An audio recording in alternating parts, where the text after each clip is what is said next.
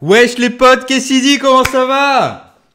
Salut les potes, salut Aximi, qu'est-ce qu'il dit? Salut Watigi, Watigai, bien, tranquille. Salut Asran, qu'est-ce que ça dit? Wesh Vincent, salut à tous les strikers. Il tente... Ah ouais, c'est ça, c'est ça. On va tenter les potes d'avoir Phoenix, parce qu'il m'en manque pas beaucoup en fait. Et on va tenter le tout pour le tout. Salut Chano, qu'est-ce qu'il dit? Ça va ou quoi? Salut Nathan, hello, on croise les doigts pour les orbes. Eh ben c'est gentil les gars, croisez les orteils même s'il le faut. Salut Fabrice, qu'est-ce qu'il dit le tché? Salut Podrick, bien ou quoi? Pray for Phoenix. Pray for Phoenix les potes, ça va ou quoi? Alors, qu'est-ce que ça dit? Alors, il y en a qui ont eu Phoenix? Vous avez vu un peu dimanche? On a eu Phoenix, petit retour de festival assez corsé, autant vous dire qu'on était rentré à 5h30 du matin, c'était assez costaud. Petit live tranquille avec un lanto, tu vois ce que je veux dire? Un lanto, voilà quoi. Ah, bah, je suis déco. Tiens, apparemment je suis déco. Ah, c'est revenu? Non, je crois que je suis déco. Je suis déco, je crois. Je pense que je suis déco, mais je crois que je suis déco. Je suis déco, non? Je suis déco, non?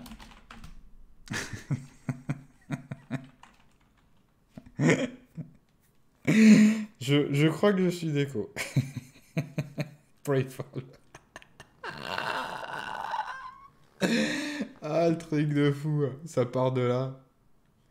Allez, reconnecte-toi, mon ami. Ah, la vache.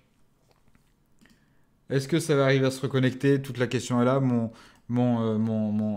ordi écho, mais... Ah, ça y est, vous me voyez là? Non, je pense pas. Vous me voyez là? Non, je pense pas. Ah si, ça doit peut-être être bon là. Ah non, déconnecté. Ça commence à se faire. SFR 7. Ah ça y est, je crois. Oh putain, ça y est, on est back. Eh bonjour à tous, bienvenue pour cette nouvelle histoire SFR. Laisse-toi faire. Très bon perso quand même cette Phoenix. Ouais. Je sais pas les gars, c'est pas mal, tu vois, mais... Et c'est Flash Sora qui prend un petit abo. Merci, gros, merci. Merci beaucoup, ça fait plaisir. Merci beaucoup, Sora. Je te mets des têtes. Plein de têtes. On lui met des têtes, les potes, on lui met des têtes. Alors, SFR ou pas, je ne sais pas, les potes. Je vous le dis, je ne sais pas. Parce qu'aujourd'hui, je ne sais pas si vous êtes au courant, mais en Ardèche, c'est en vigilance orange. Donc il y a moyen que ça vienne pas de chez eux. Salut Monsieur le Sam, salut CBG, salut Ouzou, ça va ou quoi? Qu'est-ce que ça dit? Bah des RNG pour ça. Bon, ça a l'air d'aller, quand j'ai commencé, c'était pas mal, mais ça buguait un peu quand même, tu vois. Je me suis dit, voilà, elle tient pas grand-chose, la côte tient pas grand-chose, donc on va voir. Et puis finalement, tu vois, ça tient pas grand-chose de chez pas grand-chose, puisque ça a pas tenu du tout. Est-ce que j'arrive à le péter, ça? On va essayer de le péter. En tout cas, merci beaucoup, Sora, ça fait plaisir. Flash Sora, merci beaucoup. Du coup, on va essayer d'avoir un peu... Bon, il te manque combien de shards sur quel perso pour Phoenix? Il doit en manquer 50 sur l'assassin et 40 sur Loki. Putain, je transpire déjà. C'est fou, cette histoire. Ouais, 40 et 50, je pense. 40, je sais pas pourquoi je regarde le chat là-bas alors que j'ai sur cet écran. C'est assez bizarre. Alors j'ai passé mon Ultron 7 étoiles. Ça commence à ressembler un peu à quelque chose. Est-ce que je le bute là? Je pense que je le bute pas. Hein. Ah le bâtard. Ah l'assist. Oh là là, ça passe. Salut Steph, ça va ou quoi? Salut Zikam. Ouais, il doit me manquer, ça doit être quelque chose comme ça, je pense. Environ 5. Alors Ant-Man en choc, ça fait plaisir. Ouais, c'est pas fou. Bon après d'un côté, j'ai envie de te dire... c'est pas trop... On peut peut-être se mettre en x2 pour que... c'est pas trop grave dans l'immédiat, tu vois. Parce que... je bute Punisher en un coup. Ouais, déjà pour commencer. Parce que... de toute façon, il faut choc, en fait. De toute façon, on est obligé de choc, en fait. Parce que tout simplement... pourquoi j'aveugle un truc aveuglé qui, en plus, n'est pas assujetti à l'aveuglement? Parce que... parce qu'il y a les phases. Voilà, il y a les phases. Donc, du coup, il y a les phases. Et voilà. Donc, il faut les faire, quoi. Pas le choix, mon gars. Tu souffres en silence et tu te tais. Bon, après, c'est c'est bien pour les nouveaux joueurs, tu vois, mais bon, c'est vrai que c'est quand même pas fou, quoi. Ouais, pour les phases, ouais, c'est ça. C'est quand même pas... Je sais pas pourquoi j'auto pas, là, je peux auto, j'ai repassé en x3, c'est trop long, en fait. Ça me stresse. Ça dit Paul Ma ou quoi, qu'est-ce qu'il dit? Tranquillou? Ouais, pour les phases, bah, du coup, c'est un petit Ant-Man, tranquillou, ouais. Hein. C'est bien pour les nouveaux joueurs qui mettent des anciens persos comme ça. Après, il faut quand même se dire que je pense que quand tu es nouveau joueur, tu vises quand même à avoir les teams que les gros joueurs jouent. Tu vois ce que je veux dire? Hein? Vous voyez ce que je veux dire? Genre, la team qui vient de sortir, c'est X-Men. Ce que t'aimerais, c'est farm du X-Men, quoi. Voilà, parce que c'est la team que tout le monde parle, que tout le monde joue. C'est la team qui vient de sortir, quoi. Donc, je pense qu'un ancien joueur, Ant-Man, encore, ça serait un truc qui serait vraiment pété pour Red ou quoi. Mais bon, Ant-Man, le mec, tu vois ce que je veux dire, hein, ça va pas lui changer la vie de l'avoir ou pas. En fait, c'est ça que je veux dire. Alors, ça, là, j'ai déjà fait. Wesh Minball, ça va ou quoi? Salut Pétaclac. Defender gardien en commençant, comme tout le monde. Ouais, voilà, du shield, c'est tellement rare. Moi, j'aurais tendance à dire du Wakanda, en fait, tu vois. Du Wakanda, parce que là, on va se retrouver avec deux persos 7 étoiles et tout le reste, ça la ramasse, quoi. T'as entendu parler des modes du data mining? Alors, j'en ai vaguement entendu parler. J'ai pas regardé la vidéo de... Peut-être mettre un peu de musique. J'ai pas regardé... Qu'est-ce que c'est que cette affaire qui est rentrée chez moi là? J'ai pas vu la vidéo de Mobile Gamer. J'ai vu qu'il avait fait une vidéo. Je voulais la regarder, mais j'ai pas eu le temps. Euh, Mais je veux bien. Si tu veux, tu peux expliquer un petit peu ce que c'est, parce qu'en fait, moi, je connais pas. Je sais pas ce que c'est. Voilà. Pour vous dire, j'ai tellement pas eu le temps que j'ai préparé la vidéo d'Amazon. C'est bon, c'est en route. Ça, on en parlera après. Mais j'ai complètement oublié de la mettre en ligne en fait. Minerva en data mining, c'est dans quelles orbes? T'as une idée? C'est toutes les orbes. Mais bon, c'est du data mining, quoi. Tu vois, je veux dire, ça peut peut-être arriver, ça peut peut-être pas arriver. On l'aura cette étoile un jour ou l'autre, de toute façon. C'est bien pour les nouveaux joueurs, mais il est farmable en boutique de choc. Ben, c'est ça. Au moins un truc pas farmable en boutique de choc, quoi. Tu vois, parce que là, c'est quand même pas dingo, quoi. Comment on fait pour tout mettre déjà? À chaque fois, je galère tout regarder. Tac. Voilà, on va mettre pas trop fort, histoire qu'on s'entende parler quand même. Enfin, que vous m'entendez parler du coup, parce que... Voilà, bim, petite musique scandinave. Voilà, une petite musique scandinave pour le plaisir des oreilles, les potes. Aléatoire, voilà, mode aléatoire. Et c'est parti, on est parti pour... Il y a 1076 musiques, on arrête le live à la fin. Voilà, je pense qu'on va faire ça, je pense que c'est le mieux. Histoire qu'on les ait bien toutes écoutées. Surtout que tu peux le farmer en choc. Mais ouais, mais c'est ça. Encore un perso, ouais, je sais pas. Je suis mitigé par ce genre de choc, les mecs. Ça serait un personnage intéressant. Hein. J'espère qu'il va se manger une toile d'araignée dans 2 secondes, ce truc. Parce que je vais sortir le 12. Encore, ça serait un personnage intéressant. Je comprends, tu vois, qu'ils le mettent pour les nouveaux joueurs. Mais là, du coup, ça l'est pas, tu vois. Ça va, j'ai 11 éclats de Loki, j'espère que je vais les avoir. C'est quoi les modes? Ça va être chronophage à ce qu'il dit Mobile Gamer. Rhino, il est fort quand même. Rhino, il est pas très fort. Hein. Je crois pas qu'il soit très fort. Quel perso est farmable en choc? Il parle d'Ant-Man, mais c'est en arène, je pense qu'il doit être farmable. Je comprends pas pourquoi ils ont pas mis un choc Loki ou Nobu. Parce qu'ils mettent des offres, Loki et Nobu. Un putain de choc pour l'oracle. Ce qui est bien, c'est que c'est un choc qui va te donner de l'Ultimus. Et dans l'Ultimus, tu vas choper des orbes d'Ant-Man qui vont te donner aussi de l'Ultimus. Et dans lesquels tu vas choper des orbes d'Ant-Man qui vont te donner de l'Ultimus. Et au final, tu vends ta voiture, tu quittes ta femme, tu t'écrases quelqu'un et tu finis dans la rue pocheron, quoi. Voilà, ça part en général de là. Écoute, ça va tranquille, j'ai pas pu être là dimanche, mais j'ai été main sur YouTube et mis mon pouce bleu pour la mif. Ah, c'est la famille. Mais ça fait plaisir. Ouais, dimanche, c'était cool. Hein. On était dans un état... Oh, je vous jure, c'était... on a passé 3 jours de festival. Je voulais vous montrer une petite vidéo la dernière fois, mais j'ai pas pensé. Elle est assez sympathique. Je sais pas si je peux mettre la musique, par contre, parce que sinon, on risque de se faire un peu...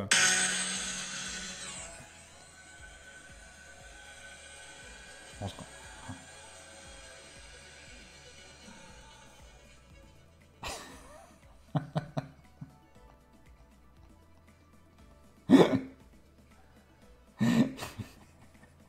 En fin de soirée. En fin de soirée, les gars, on était assez... C'était assez... Ça piquait quoi. Ah bah tiens, Anto, j'étais en train de montrer notre petite vidéo, tu vas kiffer. Sa troisième capa est shit. Rhino, c'est pas fou. En plus, ses attaques sont copiées et tout. C'est vraiment... ils se sont pas foulés, je trouve. Et c'est pas le tank de l'année. Hein. Après, on verra parce que tout le monde a dit ouais, Phoenix c'est fou, Phoenix c'est fou. Franchement, quand tu croises une Phoenix, tu la déglingues. Donc, j'ai envie de te dire.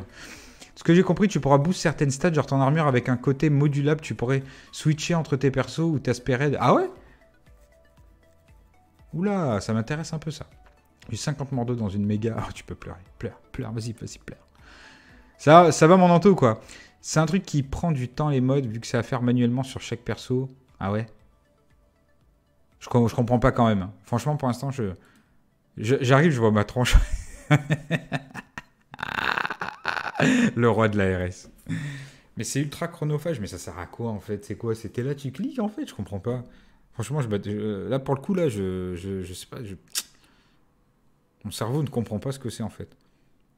La Sinister Six bat la BH. Ah, peut-être. Après, la BH bat beaucoup de choses. Hein. Ah ouais?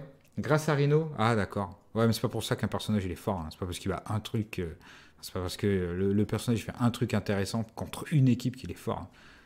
Hein. Moi, je l'ai pas trop scruté. Bon, on va aller voir, hein, mais je l'ai pas trop scruté, mais ça a pas l'air ouf. Franchement, ça a l'air lent, moche en plus. Le personnage à la base il est moche, donc voilà, tu vois, c'est compliqué. Hop, tac, on avance, pas à pas. Mais du coup, la Spider-Verse ou Sinister Six, parce que mettre bouffon dans les deux, c'est pas génial, je trouvais. Bah autant faire la Spider. Enfin, tu vas pas être obligé de mettre le bouffon, puisqu'il va y avoir Mysterio, non? Du coup, ça fera 5. Fury, il revient le 22? Non, le 22, je pense. Le 22 juillet. Juin, pardon. Attends, on est en quoi là? Juillet. Le 22 juillet, 24 juillet, c'est vers là, c'est dans les 20. C'est quelque chose qui est de type 20, quoi. De type 20, ouais. Donc, si je regarde mon agenda, ça sera sûrement genre le mardi 23 ou le mercredi 24, par exemple. Ça va être ça, je pense. Le 21, le 27, le 21, le 21, d'accord. Donc, le 21... Le 21? Un dimanche? Ok. Donc, je pense que ce sera le lundi, alors le 22. Vu qu'on est décalé avec les USA. Oui, mon jeu, là. Ah, il est là.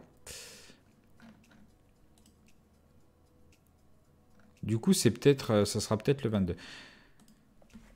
Ouais, il a chopé un 7RS, ouais, c'est fou. Hein, c'est fou. C'est envie de charber. J'ai hâte que Magneto revienne, mais c'est pas pour de suite. Ah, Magneto, c'est pas annoncé, je crois. Le Captain Z. Si certains jouent à Marvel Future Fight, les modes correspondent au ISO. Il faudra quoi pour Fury? Des cris. Exactement la team que j'ai là. Et c'est Master Shy qui resub 6e mois, gros. Welcome dans la team. C'est quoi? C'est Nick Fury? Oh, ouais, j'ai même pas eu le temps de dire avant l'ange de tête. Regarde. J'ai même pas eu le temps de le dire, mettre des têtes. Regarde. Ça boulard de la tête direct là. Pac. Merci, gros, ça fait plaisir. Merci beaucoup, les mecs. Hein. Merci beaucoup. C'est la famille. C'est la famille. Ça va ou quoi, Master Shy? Qu'est-ce qu'il dit? Merci, mon ami. Installe-toi, prends un kebab. C'est Zaki qui régale. Du coup, si t'as... Ouais, après, les Sinister Six, je suis pas sûr que ce soit un truc qui se monte, les mecs. Hein. Oh putain, Fabrice qui met 100 bits. Mais Fabrice! Mais c'est incroyable! Merci, gros. Poète. Faut que j'achète un autre poète. Il casse les oreilles.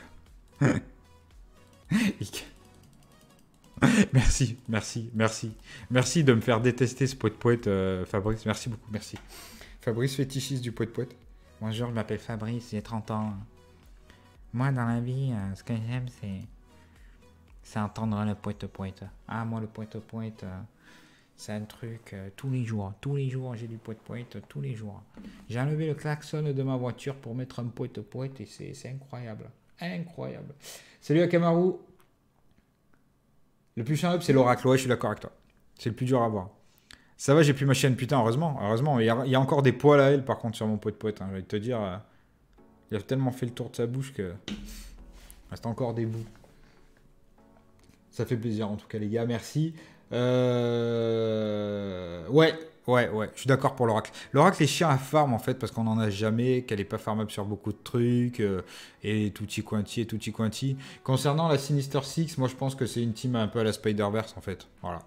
C'est un truc, tu la T 10-60 et puis rouler quoi. Après au-dessus c'est du gâchis. Ça n'a pas trop d'utilité. Alors à la limite si t'es dans une guilde un peu HL, ouais, pourquoi pas, tu vois. Parce qu'on va te la demander pour une note à restriction. Pourquoi pas, on peut te la demander pour une note à restriction. Mais sinon c'est pas fou, quoi. Sinon, franchement, c'est pas fou. Lolo, si j'ai Phoenix, j'ai les 6 RS. Par contre, ma Team X-Men est faible. Donc, tu voudras tester. Oh, ben, je les teste, hein. Non, ça va, franchement, merci, je les teste. J'aime bien Phoenix, c'est beau. Mais je suis quand même pas encore conquis par le perso. Donc, parce que je les défonce. Je te dis, je les défonce, les Phoenix. C'est sympa, mais ce qui est intéressant, c'est la Team X-Men ensemble, en fait. C'est pas Phoenix, tu vois. La Team X-Men est forte. C'est pas Phoenix qui est fort, en fait. Phoenix, genre les mecs qui mettent Phoenix en arène, là, avec Ultron. Bon, encore avec Ultron, bon, évidemment, c'est fort, mais avec d'autres trucs, c'est nul. Ah ouais, on la démonte. Ah ouais, franchement, demande à n'importe quel... j'allais dire gros joueur, mais je veux dire mec qui a Ultron, il te la démonte. Ah bah il te manque. Ah bah oui, mais tu l'as pas alors. Il te manque aussi que la claque. Non, c'est fort, mais c'est pas non plus incroyable quoi. C'est pas Ultron quoi. Elle est pas résistante. Non, c'est pas ça. C'est qu'en fait, c'est intéressant que quand tu vas jouer en X-Men en fait. Voilà, c'est tout. J'avais dit dimanche que Phoenix était pas foufou. Ouais, bah t'avais raison gros. Le personnage en lui-même est pas extraordinaire, mais par contre, le personnage, quand il est avec des X-Men, est fort, tu vois. Voilà. Faut vraiment jouer la team, hein. Faut vraiment jouer la team. Si tu la sors de la team, c'est pourri, quoi. C'est pas comme un Nick Fury, tu vois, par exemple. Nick Fury, tu le sors de la team, tu fais des miracles avec, hein. Phoenix, non, tu fais pas de miracles. Voilà, c'est comme ça. C'est la réalité, hein. C'est pas... Il y en a peut-être qui la trouvent forte, hein, j'en sais rien. Moi, je suis pas trop dans le... Voilà. Wesh Overall, qu'est-ce qu'il dit? Ça va ou quoi? Colossus, Phoenix, Ultron, Captain Marvel et Psylocke. Nouvelle méta arène. Ah ouais? Colossus, ça m'étonne pas parce que c'est vraiment fort par contre. Phoenix, Ultron, Captain Marvel et Psylocke. Ouais. Why not? Why not? Moi, je les démonte. Pour l'instant, franchement, j'en ai vu aussi des Colossus Phoenix, je les démonte. Je les cartonne. Il n'y a qu'Ultron qui me fait chier, moi. Il n'y a qu'Ultron que je peux pas encadrer, moi. C'est tout. Tout le reste, je le démonte. À tester, ouais, à tester. Pourquoi pas. Après, Psylocke, ça m'étonnerait que ce soit fort en arène, quand même. Même si le personnage est fort. Wesh, Pushni, ça va ou quoi, qu'est-ce qu'il dit? Psylocke, c'est fort, mais ça manque d'épices. Tu vois ce que je veux dire? Ça manque quand même tu vois, de tact, ça manque de finesse, d'étanchéité. Voilà. Je pense que c'est ça le problème. L'étanchéité de Psylocke est trop... voilà, ça va pas quoi. C'est fort avec les X-Men. C'est vrai que le perso est fort, hein, mais ça fait pas 7 dégâts, je trouve. On verra quand ce sera 6 ou 7 étoiles. Elle est là pour les buffs. Ouais, bon, à ce moment-là, t'as des trucs... autant mettre vision directe, quoi. Si on parle d'arène, hein, franchement, pour moi... perso, je trouve que Vision, c'est trop fort. Et ça cartonne Psylocke, et puis c'est vite vu, quoi. Bon, après, je suis pas un grand connaisseur des X-Men encore. Il faut laisser le temps au temps, comme on dit. Mais... Alors, tant que j'ai pas joué 45 fois une équipe, je la comprends pas très bien, donc... Vous voyez, il y a deux types de gens dans la vie. Il y a les gens... ils vont regarder comment on fait et ils vont arriver à le faire. Et il y a les gens, ils ont besoin de le faire pour y arriver. Moi, je suis quelqu'un qui a besoin de le faire. C'est pour ça que souvent, je me trompe sur des personnages que je ne possède pas, en fait. Parce que, vu que je les ai pas, je sais pas comment ça se comporte exactement. Mais dès que je les joue, après, mon cerveau, oh putain, mon Dieu, oh, c'est trop bien, ça y est, j'enregistre. Ah merci, les gars, merci. 10 ans après. Ça se passe souvent comme ça, quoi. Ça se passe assez souvent comme ça. Tu ouvres quand tes ordres pour Phoenix? Oh, après le choc, là, je fais une petite arène et je pense que je vais les ouvrir. On a normalement aussi un raid Gamma qui devrait partir. Le premier raid Gamma, le nouveau, là. Mais pour l'instant, il a pas l'air d'être parti, donc on le lancera si jamais ils l'ont pas lancé. Salut Hero, ça va ou quoi? Qu'est-ce qu'il dit? Et puis on va ouvrir, je pense, direct, et puis on ouvrira le reste à la fin. Hein? Salut Tribal, ça va ou quoi? Et on ouvrira le reste à la fin. Voilà, comme ça on en est là. Et par contre, si je chope Phoenix, les mecs, j'ouvre mes RS. Ah, je m'en fous, je les ouvre. Je la chope 6 et comme ça, on n'en parle plus. Ah, il y a un moment... Alors, des fois, j'arrive à les péter en auto, c'est Defender, mais des fois, non. À 20h30. À 20h, non, c'est trop. 20h29 encore, tu vois. 20h29, ça peut le faire. 20h30, non, je sais pas. Non. Plutôt 20h29. Plutôt 20h29. Jeudi, je vais live, je pense, les gars. Alors, je suis passé... Pour... Ouais, je vais live... je sais pas, en fait. Je dis ça. Mais je pense que je vais live. Mais je suis quand même passé en GA en mode extrêmement offensif. Défensif, pardon. Et en fait, c'est pas mal. J'aime bien. C'est plutôt cool. Ah là là, garce. Donc du coup, je suis passé en mode pas mal offensif. Défensif, en fait. Voilà, je voulais vous le dire. J'ai beaucoup de plus de défense qu'avant. Et du coup, j'ai beaucoup moins d'attaque aussi. Ce qui est assez logique, évidemment. Putain, mais il fait que proc, ce putain d'Iron Fist de mort. Ça va, Ogi, ou quoi? Tu mets ton Ultron en def en GA, tout à fait. Avec la team que t'as vue juste avant, normalement. Donc, avec Deadpool, Câble... Attends, Deadpool, Câble... Drax et Captain Marvel. Et en fait, je vais enlever probablement Deadpool. Non, pas Deadpool, Câble. Et je vais mettre mon chinois du shield. Je vais le mettre entre mon Ultron et entre mon Drax. Et là, ça va commencer à être quelque chose d'assez piquant, quoi. Bon, allez, vous perdez les potes ou comment ça se passe là? Parce que vous êtes en train de vous faire défonce. X-Men en défense? Ah, je sais pas. Non, je crois pas. Hein. Si, en fait, si, t'as raison. Parce que si tu la mets en attaque, à partir du moment où elle crève, tu l'utilises. Bah non, j'allais dire tu utilises qu'une fois, mais de toute façon, tu utilises qu'une fois. X-Men en attaque ou en défense?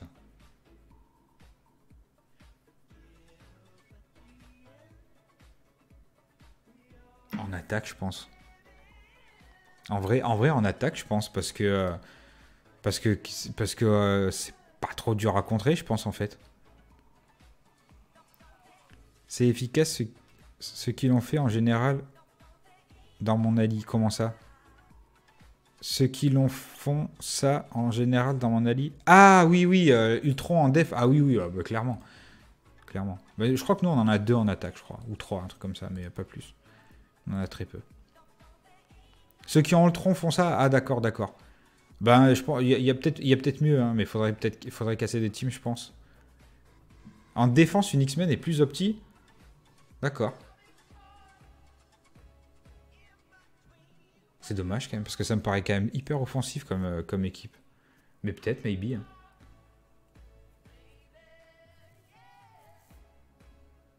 Parce qu'en vrai, t'arrives avec une gardien, tu la one-shot, la Phoenix. Ah ben ouais, non. Juste en arène. Je sais pas. En fait, je l'ai pas assez joué pour vous dire. Et je l'ai surtout pas du tout étudié, en fait. Donc je pense que demain, je vais un petit peu étudier un petit peu les teams que je suis en retard, parce que je suis trop en retard, là. Il y a trop de choses que je suis passé à côté. Défense du shield, gardien, Defender, BH, Chris, Spider. Ouais, mais il faut... Merde, pourquoi je fais ça? Je suis con. Ah si, c'est bon, en fait. Qu'est-ce que je raconte? Voilà, quoi. Bah du coup, si ça défonce tout ça, gros, faut pas le mettre en défense, en fait. Tu vois, c'est ça le délire, quoi. Si t'as envie de péter une grosse team... parce que du shield, perso, moi la mienne elle est en def, elle est à 300, je sais pas combien. Du gardien, c'est pareil. La Defender, elle est à au moins 340k en défense, la mienne. La BH, il n'y a pas de défense. C'est jamais de la cri non plus, de la Spider-Verse non plus. Mais en gros, si c'est si fort que ça contre ça, tu utilises un attaque pour les déglinguer. Je préfère attaquer pour les X-Men parce que tu peux les contrôler en défense, c'est trop aléatoire et tu te les fais sauter. Ah ouais? C'est mieux en attaque. Ouais, moi je pense que c'est mieux en attaque. Je pense que. Avec Magneto, Pyro et Fléau, et après tu mets Phoenix et Colossus. Oh, ça fait casser trop de teams, les mecs. Ah, pour l'ARENE alors. Ah, pour l'ARENE, Vincent, ouais, pardon, excuse-moi. En arène, c'est chaud, gros.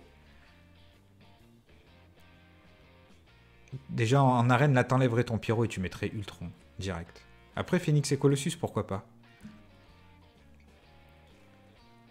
Sauf que je pense qu'elle va pas défoncer la Techno Armure. Ah, la Techno Armure, c'est fort. Hein. C'est vrai que c'est fort. X-Men mis en attaque, X-Men mis en attaque, ouais, je sais pas. Je la connais pas très bien, je pense que je la mettrai en attaque aussi, parce que ça peut te permettre de péter une grosse team. Y a peu de choses qui valent une BH en attaque. Hein. Franchement, faut pas se mentir, les mecs. Hein. Si vous regardez bien, c'est la guerre à celui qui fait sauter le plus de BH ennemis le plus vite possible. Hein. C'est bon. Enfin, celui qui fait sauter le plus de BH ennemis le plus vite possible. Je veux dire, c'est voilà, c'est quand tu mets de la Defender, c'est pour pas de la Defender. Quand tu mets quand tu mets de la grosse def, c'est pour faire péter de la BH quoi. Encore faut-il avoir. Tu l'auras. Moi, je kifferais être en retard comme toi. J'ai ni Magneto, ni Ultron, ni Phoenix. Tristesse. Alors, les mecs, je vais encore vous parler de ça. Hein. C'est fou. Hein. Mais mon pote qui a commencé il doit y avoir 7 ou 8 mois, parce que ça fait 6 mois qu'il a commencé à 6 mois, qui a préparé toutes ses équipes. Ben lui, là, il est en train de récupérer tous les légendaires, petit à petit. Et du coup, il se retrouve avec des équipes à 200k qui pop comme ça et qui sont jouables. Des shields, des magnétos, des machins. Et il est plutôt refait quoi. C'est un peu ce qui va m'arriver d'ailleurs pour Shuri et pour Phoenix si je l'ai pas ce soir. Phoenix je la passe 7 mois de septembre. En vrai j'aurais su que j'aurais été aussi proche, j'aurais pris les offres, mais je le savais pas quoi. Oh putain, en parlant d'offres, il faudra que je vous parle du truc Amazon qui s'est lancé là en plus. Hein. C'est lancé donc va falloir que je vous en parle, c'est pas mal, c'est pour économiser 10 balles. Si ça intéresse des gens, on sait jamais. Et en plus ça promue la chaîne. Enfin, ça fait du bien à la chaîne à Lolo, quoi. Et ça fait plaisir. Phoenix et Colossus, c'est comme Fléau et Magneto en soi, dû au tank manip qui passe partout. Ouais, qui passe partout. ouais, mais c'est vrai, non, mais c'est vrai. C'est pas faux. T-Carmure et Faucon qui va enlever la furtivité, Vision qui enlève le debuff, donc on va taper sauf Phoenix. Ouais. Faut voir, parce que c'est compliqué de... Bon, faut que je le voie le combat. Faut-il avoir ces items orange qui tombent jamais? Ah ouais, je sais les gars. Moi je l'ai fini pour la deuxième fois, là c'était hier matin je crois. Donc je suis passé en 7 étoiles sur mon Ultron. Il y a aussi des rumeurs comme quoi il y aurait des RS qui allaient sortir sur Ultron. Alors, je sais pas si c'est vrai. Ayant essayé, je leur ai roulé dessus. Yo Lolo, ça va? Ouais, je sais les bornes, ça va ou quoi? Ça va? Moi ça va tranquillou. Encore fatigué de ce festival, je vais pas vous mentir.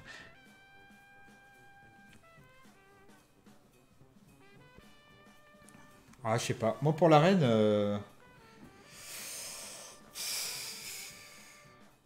c'est sûr qu'en choc tu casses pas, c'est sûr qu'en GA c'est compliqué. À moins que tu aies vraiment des RS qui fassent que, tu vois, tu casseras peut-être quelque chose. Et encore, il y en a certaines que tu casses pas, quoi. Mais il y en a peut-être qui peuvent se casser. Peut-être, maybe. Ok, donc ça c'est fait déjà. Ça, on n'en parle plus. Hop. J'ai rien fait en choc de la journée, c'est assez fou ce qui m'arrive. Il faut que je fasse 2 combats d'arène. D'accord. Alors moi, je vais vous montrer ma def, d'ailleurs, qui a changé récemment, je crois. Ouais, qui a totalement changé récemment. Alors au début, j'avais pas fait ça du tout.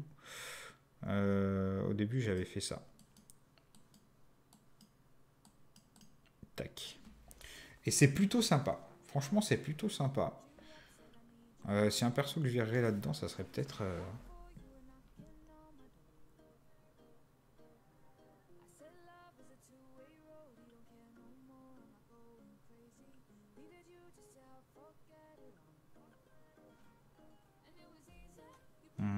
je réfléchis. Qu'est-ce qu'ils vont focus les mecs en premier là? Ma Minerva, non? Si je mettais un chinois là, non, vous en pensez quoi?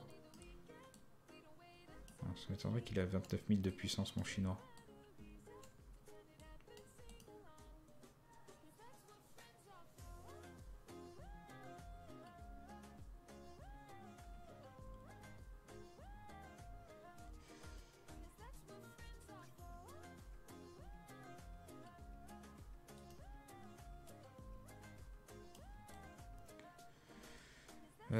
Tac.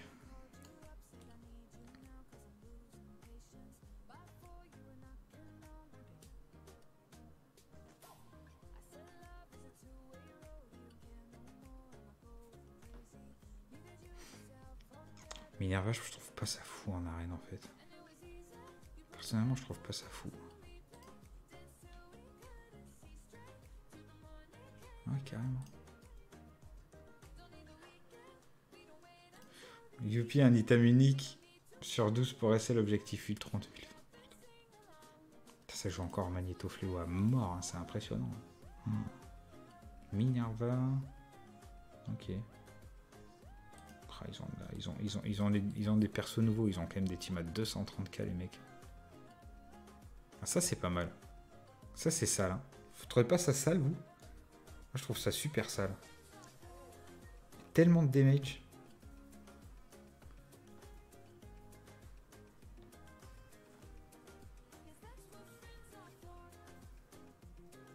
Ce truc est énorme.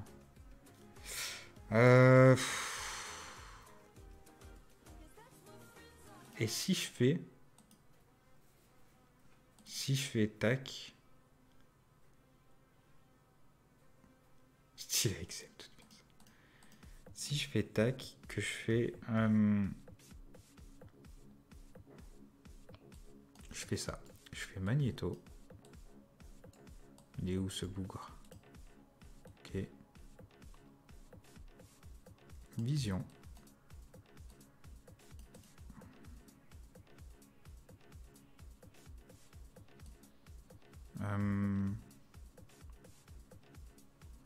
Je vais mettre elle en attendant. Non. Si. Hop. Hop.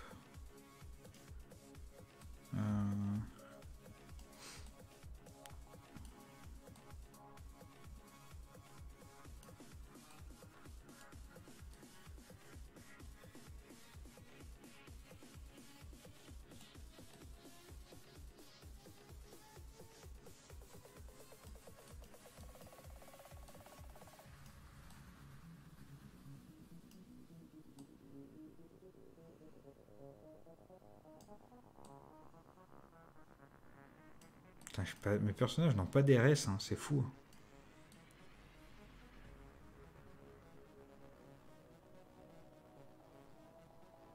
Les patates magie, ouais, pas mal, ouais. Avec 4 RS, hein. Allez, max de partout.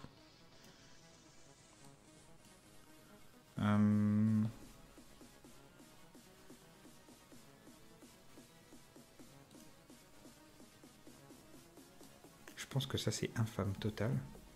Et je pense qu'un mec qui m'attaque avec Star-Lord Rocket, il va quand même me déboîter quelque chose très vite. Après quoi qu'il me déboîte, qu'est-ce qui va me déboîter? Un gars qui m'attaque avec SL Rocket, il me déboîte quoi là à votre avis? Qu'est-ce qui me déboîte? Je suis quand même à 219k. Salut Wing, ça va ou quoi? Allez, allez j'essaie comme ça, allez. On part là-dessus pour voir.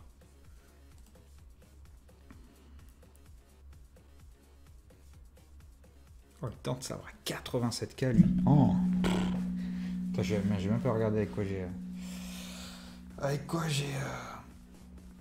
j'ai attaqué là. Magnéto Vision, ouais. Magnéto Fléau Vision. Mais Vision, c'est trop fort. Franchement, Vision, c'est... On est là à chercher des persos méta. Mais Vision, mais c'est tellement méta. Et ça fait des mois que c'est méta, en fait. Hein. Non, Vision. Vision, gros. Faut pas chercher à comprendre. C'est Vision, c'est trop fort. C'est insane comme personnage. Ah bah c'est bien ça, si tu focus lui, c'est top moumout ça. Très très bien. Ah là, j'attaque avec une team de merde là, putain, mais c'est quoi ce bordel?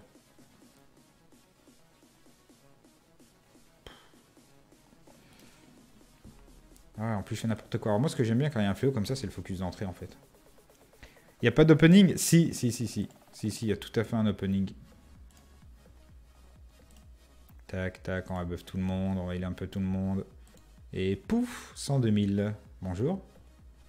Ah, c'est comme ça que ça marche, mon gars. Je vais peut-être même te buter, non, ça m'étonnerait. À moins que mon rocket, non. Non, oui, non, non. Je me suis toujours demandé si j'arrivais à l'aveugler, mais vu qu'il a Oblivion, en fait, ça, je viens de comprendre pourquoi j'arrive jamais à l'aveugler. Tu vois, c'est parce qu'il y a tout le temps Oblivion. T'as le temps que ça monte. Ah, on va pouvoir faire quelque chose là. Pouf. Oh, ça pique ça. Oh, ça y est, c'est fini. J'ai gagné. C'est pas compliqué. C'est win. Alors, faut pas beaucoup. Hein. Ah, magnifique alors, j'ai la chance de Loïc. J'aime la chance de Loïc. Ah, merci gros, merci, merci. T'as de la chance parce que t'as de la chance d'aimer ma chance parce que moi j'aime pas ma chance en fait. Parce que moi je n'ai pas cette chance d'aimer ma chance. Cette attaque que j'ai là, je l'utilisais en def avant, mais bon, c'est pareil, tu la magnéto, tu perds trop de skill dans le vent quoi. Tac, tac. Allez, on va ouvrir. Bah, de toute façon, on va ouvrir. On va aller voir ce qui nous manque. Je pense que c'est pas fou. Il me manque pas grand chose. J'aimerais bien l'avoir en fait pour clôturer cette team. Et comme ça, au moins, j'aurai une team directe avec un légendaire direct pour une fois que je galère à chaque fois. Je suis le dernier à l'avoir. Mystique.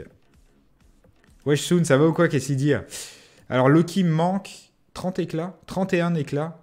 31 éclats, il me manque sur Loki. Et l'assassin, il m'en manque 52 par contre. C'est pas assez chaud. C'est chaud, les gars. C'est chaud. C'est chaud. Qu'est-ce que vous en pensez? Est-ce que vous croyez que ça passe? J'ai 59 hors sup. Est-ce que ça passe ou pas? J'enregistre, je la mettrai sur YouTube. Est-ce que ça passe ou pas? Est-ce que dans ces 59 hors sup, sachant que j'ai aussi des orbes de base. Ah ouais. Et j'ai 11 méga orbes. Et j'ai presque envie d'avoir du carnage dans ces méga orbes. Et Soon qui prend son 4e mois d'abo. Merci gros, on lui met des têtes, on lui met des têtes. C'est la motive de Soon. Soon, voilà, il sait motive. Pam. Ça se tente, on y croit. T'as la chance de retourner ce soir. Merci beaucoup Soon, ça fait plaisir. On y croit. La chance tourne ce soir. Si je débloque Phoenix, j'ouvre mes RS. J'en ai 24, je la chope 6. J'annonce. On est parti? Allez, on est parti. Allez, on veut du Nobu. On veut de l'assassin de la main. Et franchement, c'est quand même ouf qu'on en arrive à vouloir des persos comme ça en orb sup. Je te jure, c'est dingue, c'est dingue. Le genre de perso que tu peux pas encadrer quand tu les ouvres pendant 1 an et oh, ça devient le perso de l'année, le truc. Perso le plus convoité. Ça va carrément le faire. Ah ouais, je vous crois les mecs. Oh, ah ben non, ça fait 6 mois que c'est cette étoile. Ça, je crois que c'était la l'agent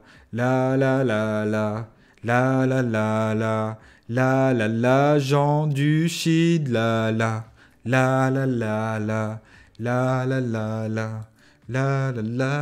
du shield.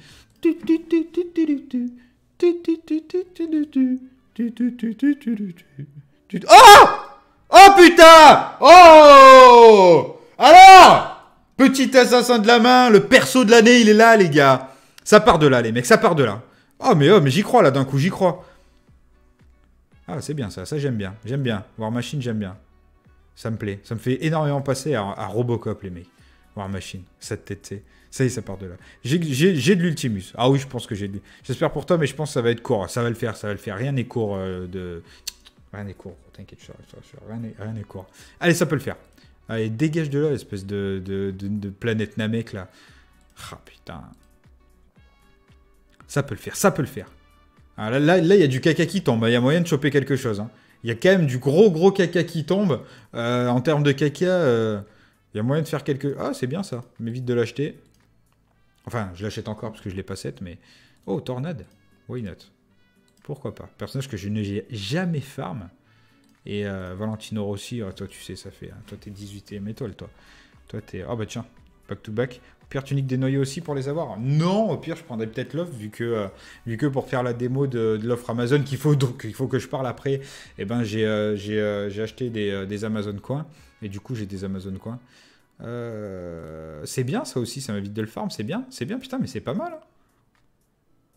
C'est pas mal. Wolverine, mon gars, toi et moi, on a un long passé, j'ai envie de te dire. Un très très long passé.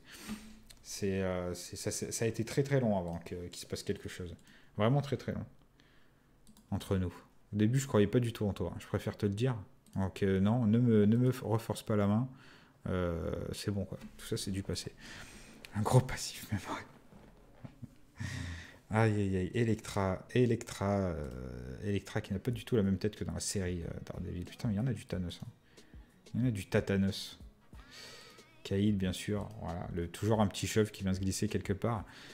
Ah, ça c'est bien, hein, c'est bien. Putain, c'est pas trop mal hein, pour l'instant. Combien j'ai dit que j'en avais? 55, 57 12. Allez. Allez, c'était... Non, non, c'est pas... J'allais dire C7, mais c'est pas du tout c'est ça. Ah, putain, il y a de la main, il y a de la main, mais pas la bonne, quoi. C'est assez fou, hein. Pas de Loki, pas de main, pas de chocolat. Pas de bras, pas de chocolat. Non, ça m'intéresse pas, je m'en fous de ça, je m'en fous. Et puis je claquerai jamais 450 noyaux dans un truc comme ça. T'imagines 450 noyaux pour avoir du Spider-Man? Dire que quoi, que c'était God tier avant? Ouais. Là, c'est plus la bonne époque, gros. C'est la bonne... Ah, c'était il y a 150 ans, ça. C'était il y a 150 ans, ça.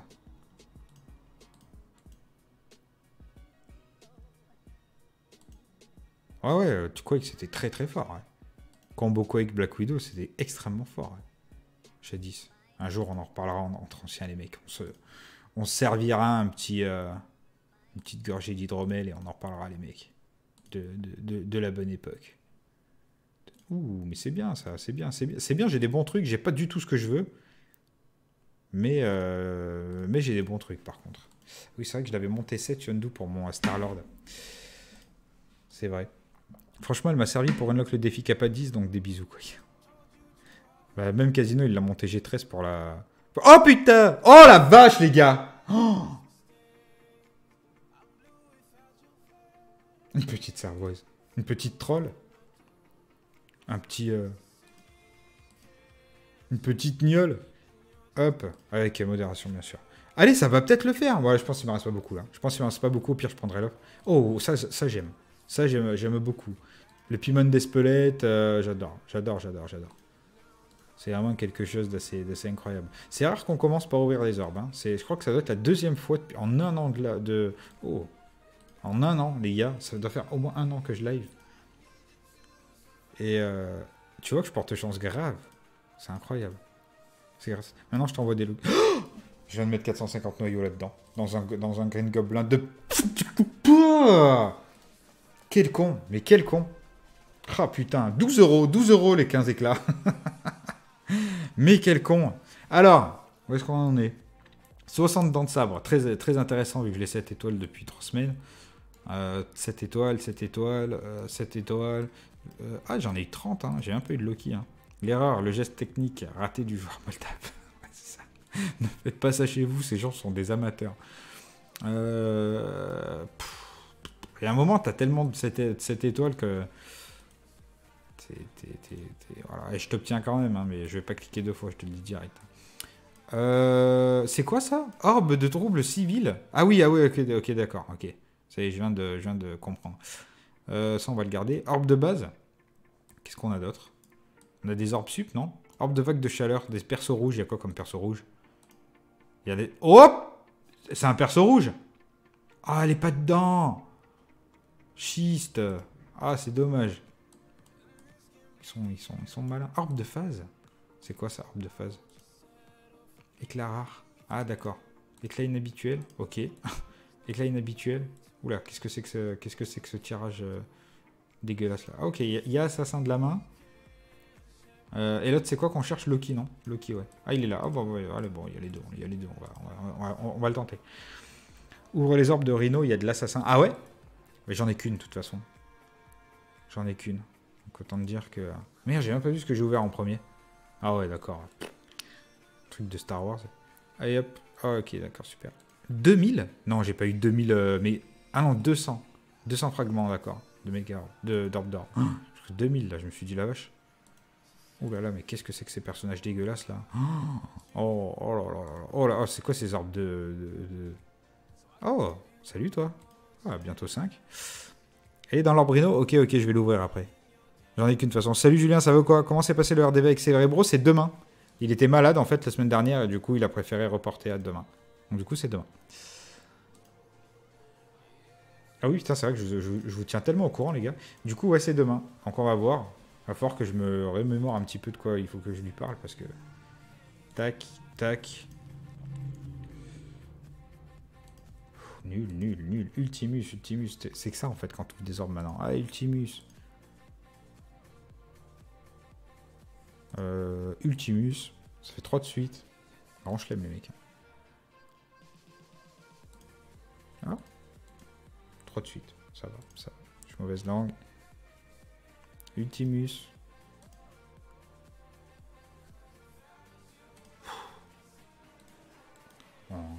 On le compte, tu vois, mais c'est comme si j'avais rien eu, quoi. Ça aussi, c'est Ultimus. Allez, on repart à 0. 1. 2. Ah non, je l'ai pas 7. Putain, Black Panther. Oh, 10 éclats en plus, c'est bien ça. C'est bien, ça y est, ça me remotive là. Ça j'aime bien. Ça aussi, j'aime bien. Alors, il suffit de mal lui parler à ce jeu et direct, il te donne ce que tu as envie. Hein. C'est incroyable. Hein. C'est fou, hein. C'est fou cette histoire. Ouais, c'est demain, ouais. Avec l'aide de Lidagan, pardon. Chaque fois, je dis Lidagan. Les orbes de face sont pas ouf. Ouais, ouais. Mais... Merci. Je vois ça. Ça, et encore, on dit que c'est pas ouf pour pas dire que c'est de la grosse merde. Ah, ça, c'est bien, par contre. Ça, c'est bien. On s'en fout de ça, c'est cette étoile. Oh, c'était quoi, ça? Ah, mais je l'ai déjà 6. Quel con. Ok. Il en reste une. D'accord. Super. Du coup, j'ai rien eu. J'ai rien eu, je pense. J'ai eu tout sauf ça. Non, j'en ai pas eu. Bon, nul. Par contre, j'aimerais bien récupérer un peu d'Ultimus. 9000. Ah, ça commence à être... commence à peser, là. Alors, qu'est-ce qu'on ouvre? Oh, tiens, une orbe supérieure. C'est marrant, ça. Passer à trappe, celle-là. Et bim, 450 noyaux. Ah, je déconne. Hop, hop. Ok, d'accord. Bon, nul. Orbe de trouble civil. Allez. Après, si c'est pour choper 5 éclats, tu vois ce que je veux dire. Oh, putain. Quelle horreur. Ressource de d'accord. Intéressant, très intéressant. Très intéressant. La méga orbe, on peut l'avoir dans la méga orbe. On peut les avoir. Je pense qu'on peut les avoir. J'ai déjà vu, je pense, Loki. Éclat aléatoire. Est-ce qu'on peut avoir de l'assassin de la main? Parce que sinon, c'est pas la peine, on lâche l'affaire. Hein. Ah, on peut rien avoir, les mecs. C'est décédé. Hein. C'est totalement décédé, cette affaire. Éclat commun. Allez, là, il y a Loki. Ok. Bon, fais voir l'offre. C'est quoi l'offre, en fait, le délire? C'est tout ce que j'ai comme offre, là? C'est quoi ce bordel? Je vais relancer le jeu. Hop. Hop. Loki en mégarbe, c'est possible? Pas l'assassin, mais Loki, oui. Ok, d'accord. Merde. Je fais des bêtises.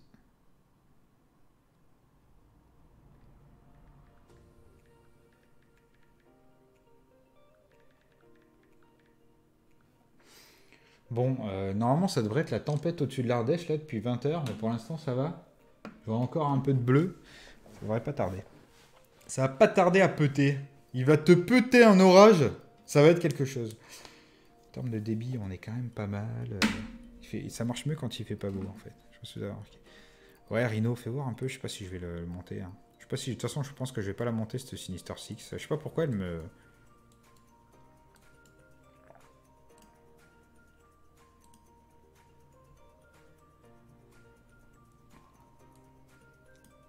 Je vais monter 70, quoi.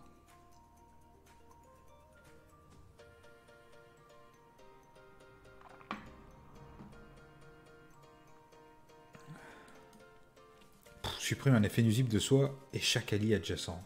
Oh là là. C'est quoi ce truc? C'est quoi le but de ça, quoi? Un allié adjacent, quoi. Autant les mettre tous, quoi, je veux dire. Pour un effet, quoi, c'est...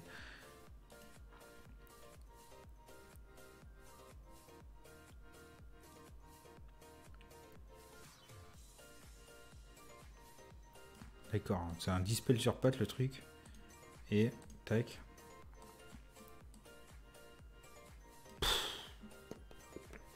90 de vitesse pour faire des dégâts, c'est chaud, quoi. T'as des nouvelles pour la sortie de Cyclope? Pas du tout. Pas du tout. Il est nécessaire pour l'X-Men, ouais. Il paraît qu'il va être pas mal.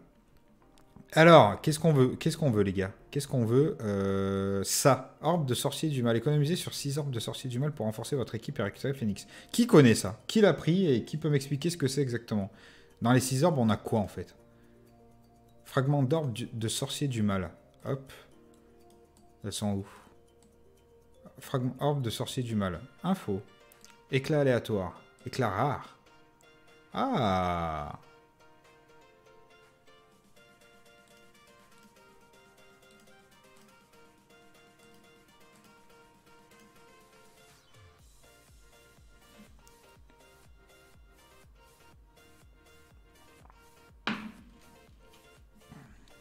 Éclats de Nobu. Mais là, tu peux en avoir... là, bah là, je prends l'offre, là. Comme ça, j'en ai 6. Il me manque quoi? Il me manque quoi? Est-ce que ça vaut vraiment le coup ou est-ce que je sens que je vais me faire arnaque? Je sens que je vais me faire arnaque, je vais être dégoûté. Je sais jamais ce genre d'offre. Jamais. Parce que justement, je sais que c'est de l'arnaque, tu vois. Pack. Mais j'aimerais tellement pouvoir la voir, là. Comme ça, moi, je suis tranquille. Assassin de la main, il me manque 22. Et Loki, il me manque 50. On va essayer d'aller chercher Loki. Et s'il y a Loki, on tente. Ok, les gars? On va essayer d'aller chercher Loki dans une méga orbe. Et si on chope un petit Loki en x50...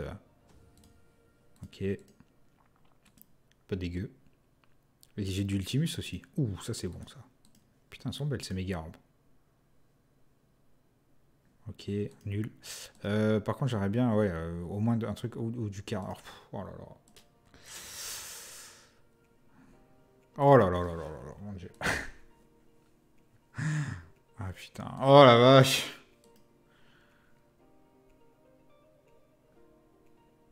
Mais non.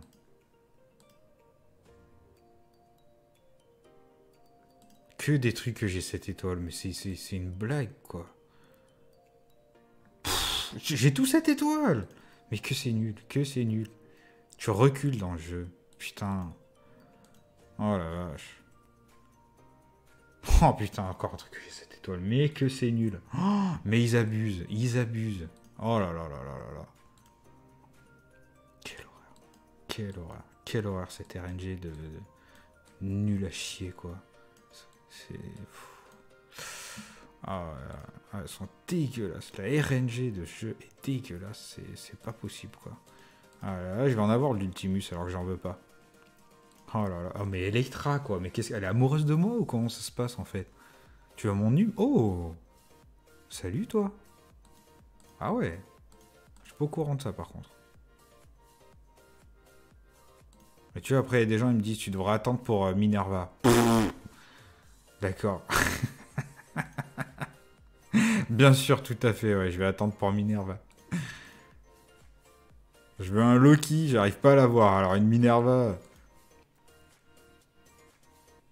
Oh là là là là là là. Tu tapes des Defenders à tir l'arigot, c'est un truc de ouf. C'est pas croyable, quoi. Pas croyable. De toute façon, là, même si j'en chope, je choperai 15 éclats, donc ça suffira jamais. Ça suffit pas. Ça suffira jamais, quoi. Oh, ça c'est cool. Allez, la dernière. Et voilà. On conclut sur une Quake extraordinaire. Extraordinaire. Très très bien. Hop. Oh, on peut en ouvrir une autre. C'est fou, c'est fou, c'est fou ces tirages. Orbe d'Ultimus. Tac. Allez, j'en ouvre une autre. Allez, allez, allez, on recule encore un petit peu. Ah, celle-là, je l'ai pas 7. Bon, ça va. Je recule pas, j'avance. Vous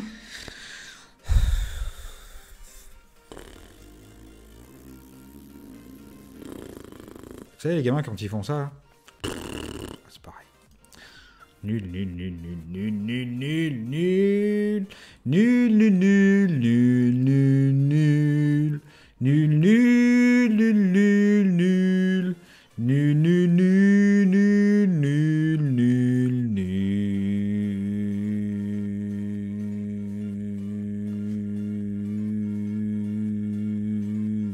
jeu il est aussi clément avec toi, qu'est-ce que c'est faire. Bah du coup pour la peine on va ouvrir mes RS après. Je m'en fous. Parce qu'autant je la chope 6 étoiles, 6 RS Phoenix. Je pourrais pas la jouer, hein, mais au moins je l'aurai 6 RS. Ça dégoûtera tout le monde. Tout le monde sera au bout de sa vie.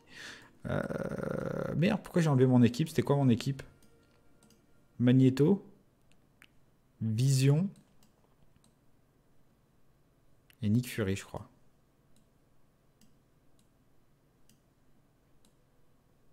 Star-Lord Rocket. Il est où mon Vision? Je vais essayer Vision Nick Fury. Je sais même pas ce que j'attaque, je n'ai pas vu. 11 secondes. Allez, vite. Allez, monte. 6 secondes. Hop. Ah, mais je l'aurais pas. J'aurais pas Phoenix, les mecs. On l'aura tenté. On l'aura tenté, c'est pas grave. Tant pis. Autant je l'aurais si j'achèterais l'offre, mais non, non, non. C'est pas... Tu sais quoi, je sens l'arnaque dans ces offres. Je sens la ARENE Jésus trop... Mais si j'aurais su, je l'aurais pris celle d'avant, ouais, par contre. Parce que j'aurais pu l'avoir, du coup. C'est pas grave, j'aurais 7 en septembre et puis rouler. Hein. On peut pas être bombe partout. Hein. Oui, c'était ça que je voulais faire. J'étais pas très sûr de moi, là. Ah, il y a une Minerva, là, en face. C'est chiant, ça. Mais bon, après, dès que ça arrête, c'est fini. Hein, ça sert plus à rien. Ce qu'on va faire, c'est qu'on va aller charger le fléau.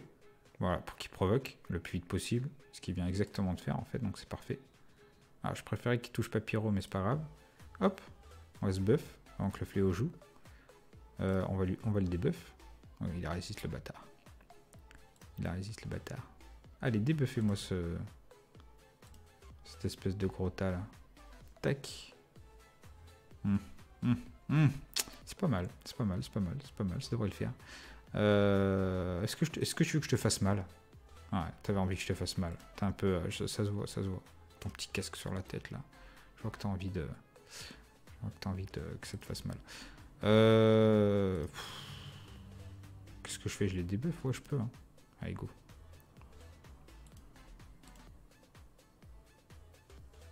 Voilà, c'est fini. Là, si je veux, je peux auto, en fait. J'ai gagné. C'est dur, hein, la vie, quand t'as manié auto. Hein. C'est très, très compliqué. Hein. Très, très compliqué.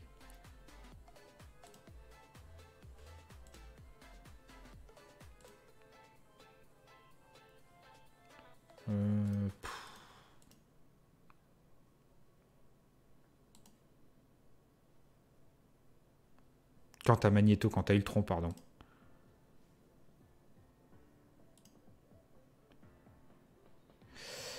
Pyro. Ah, il file. il a embouti, le pauvre gars. Moi, perso, je chope des bonnes RS sur des persos que j'aime pas. Ouais. T'as passé les premiers niveaux de Phoenix? T'as une méga orbe. Ah ouais, je les ai passés. Ouais, j'ai les 5 en fait. Il m'en manque juste un pour avoir le 6. J'ai tout passé, ouais. Ouais. Et oui, il faut pas déconner. Hein, c'est pas la déconnade. Faudrait peut-être que je mette en ligne cette petite vidéo, les gars. Je vais vous en parler, puis je la mettrai en ligne juste après le live. Hein, comme ça, tout le monde pourra aller voir juste après le live. Tac, tac. Et tu tapes dans tes mains, c'est ta façon d'aimer. Ce qu'il nous reste à faire, les potes. Hop. Ça, je sais pas, là, je peux le récupérer en vrai. Ils ont pas lancé un raid. Ils ont pas lancé le raid. Hein. C'est fou cette affaire. Je le lance. Hein. Je suis un fou. Hein. Attends, Attends, il y a peut-être une... il se passe peut-être quelque chose. Il y a peut-être une raison, je ne sais pas. Discussion raid. Ah ouais, voilà, c'est bon. Allez, hop. Tac. On peut se poser de questions. Alors, où est-ce que je suis? Gamma Strat. Lane 6. Qu'est-ce que c'est la lane 6? Ouh, c'est la lane rose. Ça, j'adore. La lane 6, c'est la lane rose. Ok. Bon, bah allez, c'est parti. C'est Bardi. On va se faire un petit peu de raid strike en plus de ça. Bim bam. Alors, j'ai pas vu par contre, c'était quoi là? C'est Avengers ou Spider-Verse, c'est ça? Oh là, coaster restriction chelou là. Avengers ou Spider-Verse. Ouh là là, mais à 16K, ils sont sérieux? Oh, ça va être. Ça devrait bien se passer, je pense.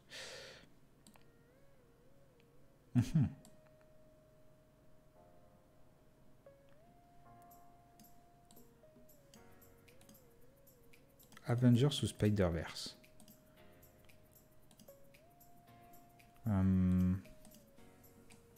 J'ai pas de heal. Rescue. Est-ce que Rescue est un heal de... Non, pas du tout. Elle est pas Avengers Rescue. D'accord. À moins que je l'ai pas. Ça m'étonnerait quand même.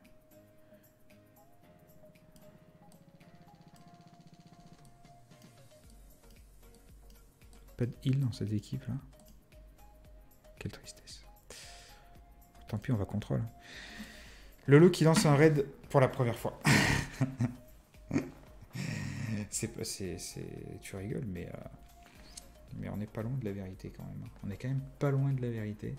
Non, je lance des raids quand même. De temps en temps. Le truc, c'est que je travaille tout le temps, moi. Et ouais, mon gars, et ouais. Ça coûte cher la vie en Ardèche, tu sais. Ça coûte cher la vie en Ardèche. Oula, mais ça m'a l'air très très faible ça. C'est moi ou c'est très très faible? Ah ouais, d'accord. Ok. Elle est pas Avengers? Ah ouais? Rescue, elle est pas Avengers? C'est normal ça ou il y a que moi que ça choque? Qu'est-ce qu'elle est alors? Elle est tech armure. Shocker pas foufou en dégâts? Ah ouais? Ouais, mais après, je pense qu'ils vont commencer à calmer sur les damages. Hein. Parce qu'avec les RS, mon gars, si on commence à se retrouver. Faucon, oui? Ah ouais. Ouais, ça a l'air lent, Faucon, je crois. Hein. Non. Vautour, pardon. Faucon. Ça a l'air un peu lent, je crois. Il y a que les boss qui sont costauds dans ce raid. Ah ouais? Bon, bah ça va aller vite. Hein. Ça va aller très très vite alors.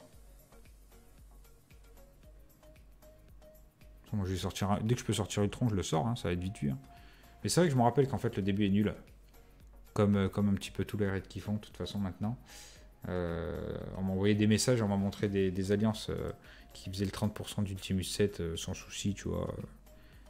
Et surtout, sans souci particulier, quoi. Bon, c'est quand même Ultimus 7, quoi. Avengers ou Spider-Verse encore, putain, mais il n'y a que ça. Avengers Gardien, ah bah ça commence à être un peu plus cool, là. On repart avec on change pas une équipe qui gagne. Hein. Moi, je voulais faire un gameplay de ce raid, mais ça va pas être la peine, hein, je pense. Hein. Lolo a lancé en live. Ouais, c'est ça, les gars. Ça, c'est la classe. Ça, c'est la classe à Dallas. À Dallas. C'est ça, la classe à Dallas, mon gars. Comme ça que ça se passe, à Dallas. Ouh, je vais bien aimer ce raid. J'aime bien, moi, quand ça se passe comme ça. Il n'y a que les boss qui sont costauds. Oh, on va voir. Je me rappelle plus qu'on était montés, nous. C'est une bonne question, ça. C'est une bonne question. Est-ce que je vous parlerai pas un peu d'Amazon pendant ce temps, justement? Si je vous parle un petit peu d'Amazon, en fait, Amazon, ils font une offre en ce moment avec les Amazon Coins. Il y a des gens qui connaissent un petit peu les Amazon Coins.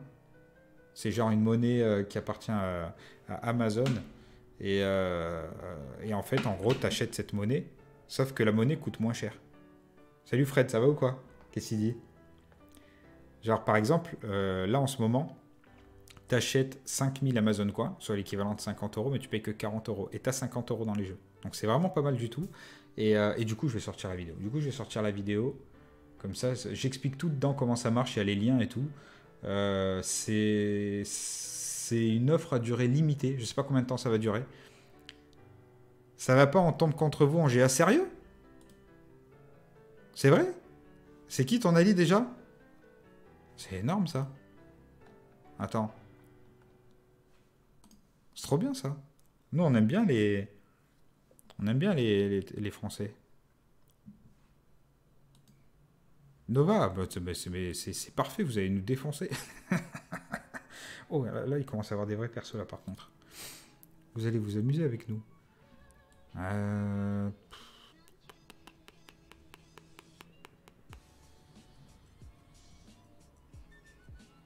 Putain, c'est quoi ce raid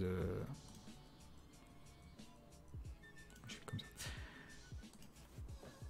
Ah ouais? Allez-y doucement, les mecs. Hein. On est gentils, nous, maintenant. On tryhard plus, hein, alors que vous allez doucement avec nous. Première fois que vous tombez quand défoncé, c'est fou, ça, quand même. Putain, nous, on est déjà tombés.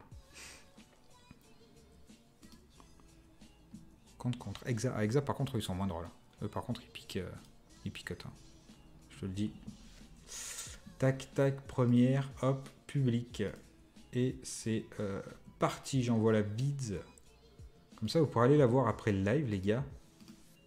Et ça vaut pas mal le coup. Alors, c'est un petit peu lié à l'Amazon App Store que j'avais fait la dernière fois. Évidemment, bien sûr. Je vous conseille... Alors moi, je l'ai fait du coup, hein, je les ai pris. Et ça marche totalement, il n'y a pas de souci. Hop. Hop. Hop. Ça vous permet d'économiser quand même 10 boules, quoi. C'est quand même pas dégueu. Je prends plus que ça des Amazon Coins, c'est top. Ah, franchement, tu sais quoi, je connaissais... Oh putain, je vais perdre.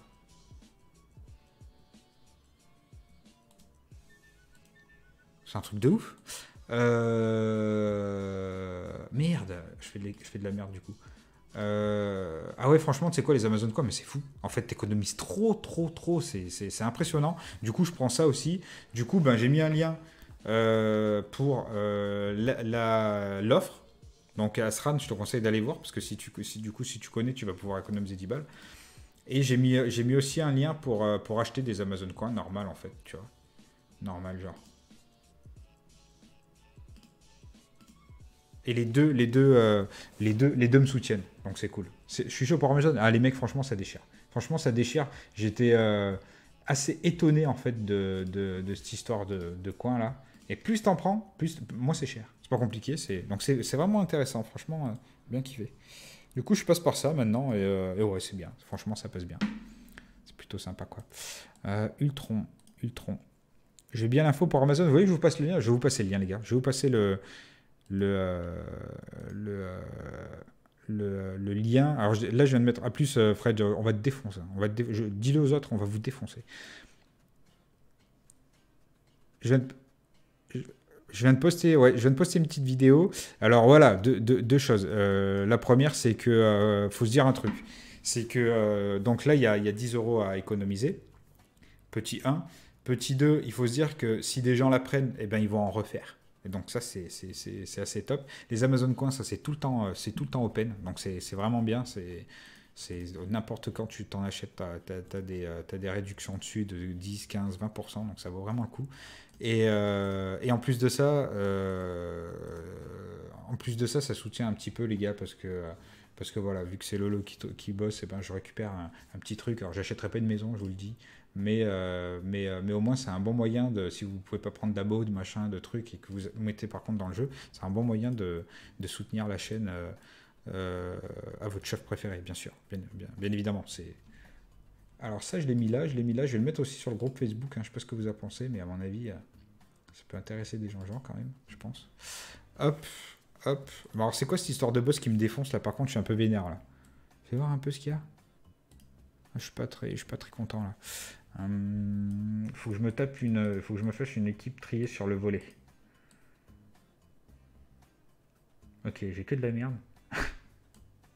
Ouais, je t'attends, ça va ou quoi? Ah, du coup, je voulais vous passer le lien aussi en passant. Qu'est-ce que je vous passe comme lien? Ah, je vais vous passer le lien de l'offre. Je vais vous passer le lien de l'offre. Comme ça, si vous avez un compte, hop, vous pouvez en profiter. Alors, j'ai fait des petits liens raccourcis parce que sinon ça mettait, ça faisait 4 pages de long. Ça va, genre tout juste du taf. Ah ouais?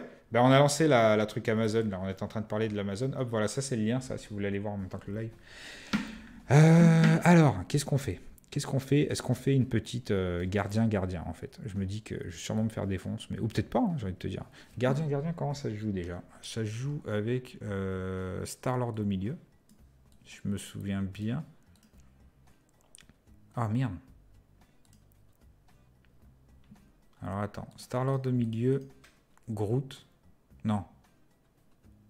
Si. Groot. Alors ça se discute un peu le placement. On peut faire autrement. Mantis. Mais comme ça, moi j'aime bien. Rocket. Et Drax. On est sur une team à 220k, ça devrait passer, je pense. Donc voilà, alors je crois qu'il y en a une autre. Je vais regarder quand même, je vais confirmer. Je crois qu'il va y en avoir une autre pour les Prime Day ou c'est celle-là, je sais plus. Parce qu'on m'a parlé de plusieurs offres. Alors attends, c'est laquelle celle-là? Ok.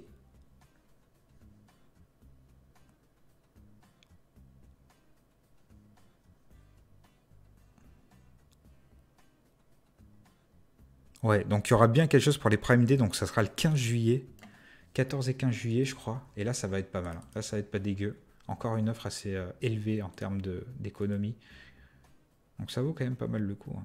Oh, comme ça fait mal cette team. Oh là là. J'ai un peu envie de te jeter ski là. Hein. Oh, je te ski là. Je m'en fous, je te respecte plus de toute façon.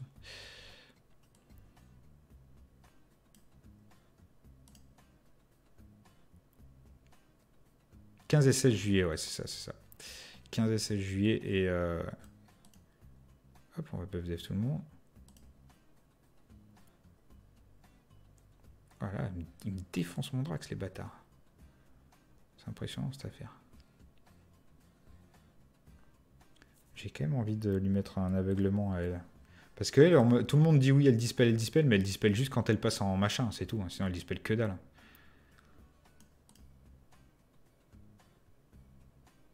Là, elle va jouer, elle va être aveuglée. Hein. Voilà. Oh mon dieu, ça dispelle, ça dispelle. Non, non, pas, ça dispelle pas tant en fait. Ça dispelle juste quand ça skill 3, c'est tout. Et du coup, il y aura une autre offre pour les Prime Day. Alors du coup, mais je crois que je le dis dans la vidéo, que c'est pas mal si les gens ils s'y mettent maintenant parce que c'est pas fini quoi. C'est quelque chose qui va être constant et sur la chaîne et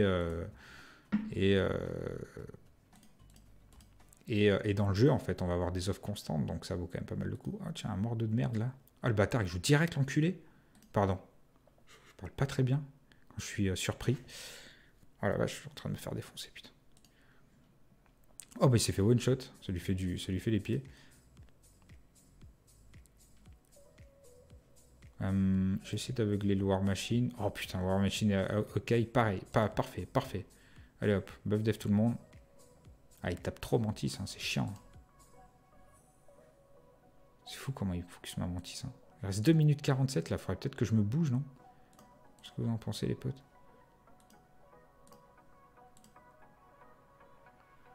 Comme il la focus, quoi. C'est fou, cette affaire. Elle est passée au level, la mienne, je pense.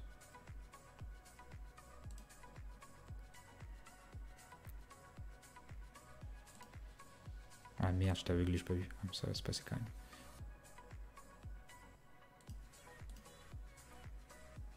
Ok, ça reprovoque. Ça va recommencer à être sympa. Je vais auto, je pense. Je vais auto. Ah, putain, quelle galère. Pas terrible, cette team.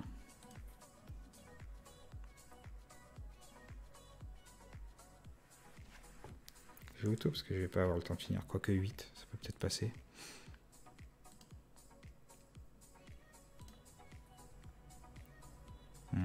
Aïe, aïe, aïe. Ah, ça va. Putain, heureusement, j'avais une provoque. Hein. D'accord.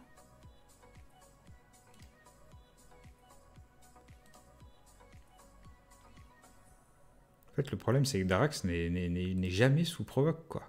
C'est un vrai souci, je trouve. Il a pas assez de... Ok, ça va passer, je vais auto.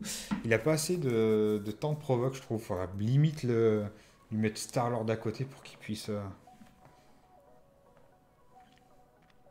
Je sais pas. Le placement est peut-être pas bon. Le placement est peut-être pas bon.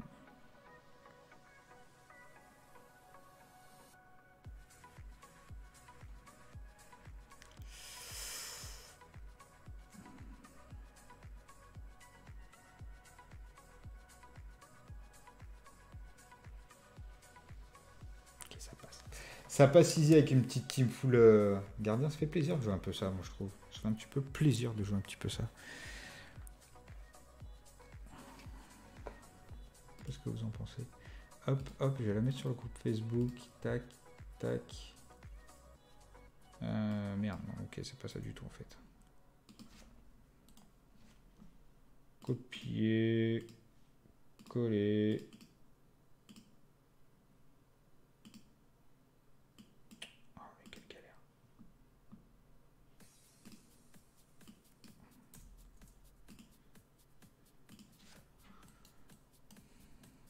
Reste 10 d'énergie. Ah, et puis on repasse à 18 000 après. Ah oui, il y avait vraiment que le boss où il y avait quelque chose qui se passait, quoi. Cri ou ravageur. Oh, mon dieu. Cri ou ravageur. Ah, ils font mal à mon moi intérieur, là.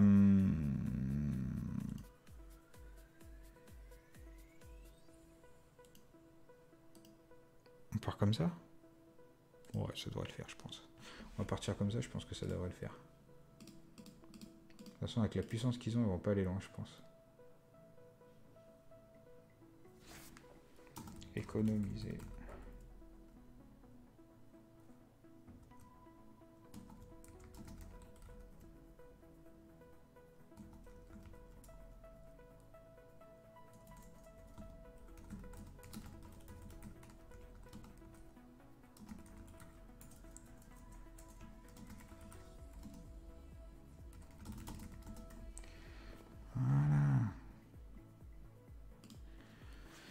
Si vous gagnez la GA, je me désabonne. Arrête. Si vous gagnez la GA, je me désabonne. Ta tête sur la miniature de la dernière vidéo. Ah ouais, on en est là. On en est là. Et tu sais que je pense que je vais les refaire bientôt. Un jour où j'ai le time, je pense que je vais ou en faire d'autres, ou en faire des nouvelles. Surtout mieux les travailler, tu vois.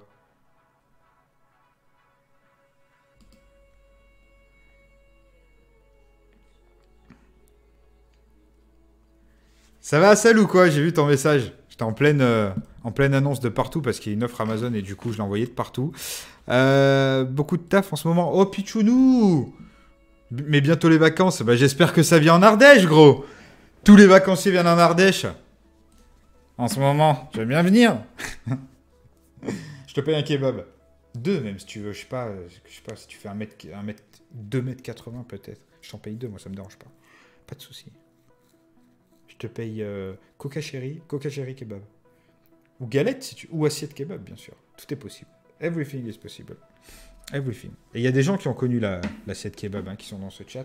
Autant vous dire que c'est de l'assiette kebab. Hein. Ça déconne pas, ça déconne pas. C'est dedans, t'as de tout. T'as de la galette, t'as de la frite, t'as du tenders, t'as de la sauce fromage, t'as tout. Absolument la totalité de tout ce qui se trouve dans ce snack. Là, c'était pas prévu, mais si tu payes ton kebab, il y a moyen. Moins que je fasse un petit aller-retour. Ah ben moi, bien sûr. Sans souci, je te paye un kebab. Sans problème. Je vends... j'allais dire, je vends mon appart, mais il est pas à moi. Je vends mon appart pour te payer 1000 kebabs. Ouais, j'habite dans un petit appart. Ah, Vincent, il l'a vu, cette assiette. Ok, Red Gamma 4. Du coup, on va pas aller en guerre d'alliance parce qu'on joue contre Nova, donc on va pas aller montrer leur def. Moi, je vais en octobre en Ardèche, sérieux? Ben, dis-moi-le. Hein. Envoie un message, on va manger un kebab si tu veux. Ça me dérange pas. Pas de souci. Enfin, ça dépend où tu vas. Hein. Si tu vas dans le nord de l'Ardèche. Ici, c'est le sud, gros. C'est le... Tu vois ce que je veux dire? C'est les calanques de l'Ardèche, ici. Et si j'allais faire ça... Ah oui, 117. Hop.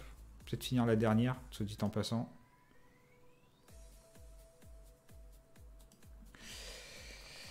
Tout le monde vient en Ardèche, les mecs. Tout le monde. C'est fou cet endroit. C'est fou. Ah, je sais pas pourquoi cette semaine, il n'y a pas trop de monde, mais la semaine dernière, oh là là là, c'était fou. 20 000 personnes au festival le premier soir, 24 le deuxième, 26 le troisième, un truc comme ça. Fou cette histoire, c'était fou les mecs. Et il faisait 42 degrés à l'ombre. Tu vois ce que je veux dire? Genre tu te baladais, t'avais des gens par terre en train de suffoquer. Hardcore. Désolé, je peux pas, il y a Kenji Girac, je reviens plus tard. On rigole, mais c'était... Ah bon, chance à Asylum et Nova dans ce cas. Bonne chance à Asylum et Nova dans ce cas, que le moins bourré gagne. Ah. Walking Dead. Ah, c'était énorme. J'avais des potes de la sécurité qui travaillaient, des potes à moi qui faisaient la sécurité là-bas. Et... et ils me tuaient. Ah là là, c'était bien marrant. J'allais raconter, mais en fait, je sais pas si c'est très bien à raconter. Donc du coup, j'ai pas raconter. C'est marrant, mais c'est pas terrible.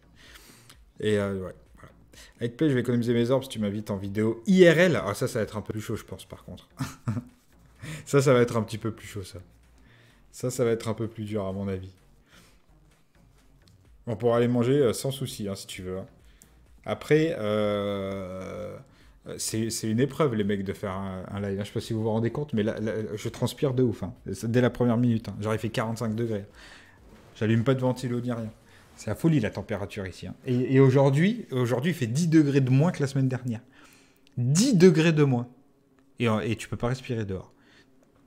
C'est le Sahara ici. Hein. C'est un truc de malade. Hein. Tu fais un live ici, tu t'en fais qu'un. Parce que c'est... Mais c'est comme ça que je garde la ligne. Hein. C'est comme ça que je garde la ligne. Hein. Vous croyez que c'est grâce à quoi? Avec tous les kebabs que je m'enfile, les mecs. Bah c'est ça, les gars. C'est les lives, les mecs. Les lives sous 75 degrés de comment ça s'appelle, de température. C'est que le plus grand plaisir qu'on vous affronte pour ce premier derby en ce qui nous concerne, GL et apéro, les copains. Ça, ils sont adorables, Nova. Vraiment une Ali qu'on aime beaucoup.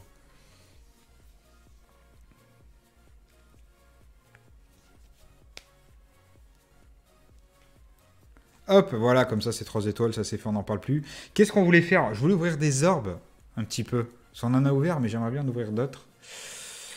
Ouais,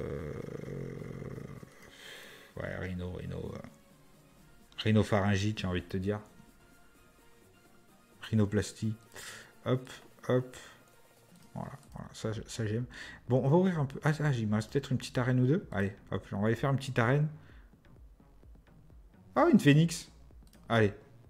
Oh, il était... Putain. Elle est pas mal, ça. Sur le papier, sa team est pas mal, à part peut-être Minerva. Moi, j'aurais mis le tronc. Mais il a pas eu le tronc, hein, il a pas le cadre. Tu me conseillerais une paire de chaussures? Avec plaisir. Avec plaisir. Tout à fait. On a une magnifique Adidas rose fluo en ce moment, là. Quand tu marches, ça s'allume. Tu vas kiffer. On n'arrive pas à la vendre, je te la fais à 10 balles, si tu veux. On en a une, c'est Watibé. Ça va, c'est pas mal. Alors, celle-là, elle est invendable. Les Nike Air Poet Poet, énorme. Énorme. Énorme. Ça serait énorme. Ça serait fou. Ça serait fou. Les Nike Air Poet Poet, mon gars. Ah, bah là, c'est... Là, on devient riche. Hein. Ah, là, pas besoin d'ouvrir un kebab, on devient riche, c'est sûr. Ah, la garce. J'avais oublié ce détail. Ah, mais c'est con, ça. Je te touche pas. Il a mis Magneto dans sa team, du coup. Ah, bah non, c'est elle qui m'a aveuglé. Ah non, c'est son Magneto. Ah, bah là, elle est deg. Là, le mec est quand même un peu déçu de ce qui lui arrive, là. Ah, le mec est carrément déçu. Bah, du coup, sa phénix n'est pas morte. Hein, parce que son Magneto, il a... Son Magneto, il a rendu invisible. Il a aveuglé tout le monde chez moi. Ah la vache. Ah, c'est énorme ce qui vient de se passer. J'adore. Oh la vache, les dégâts qu'elle a pris. Mais c'est vraiment une chips, quoi. Tu montes la Team X-Men, c'est assez rafraîchissant comme gameplay en mode j'ouvre tout. Ben ouais. J'essaye de la monter en fait.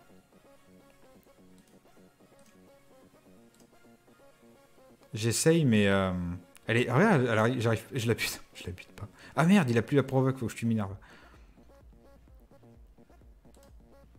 Voilà, je suis obligé de demander. Je vais tuer la Captain Marvel.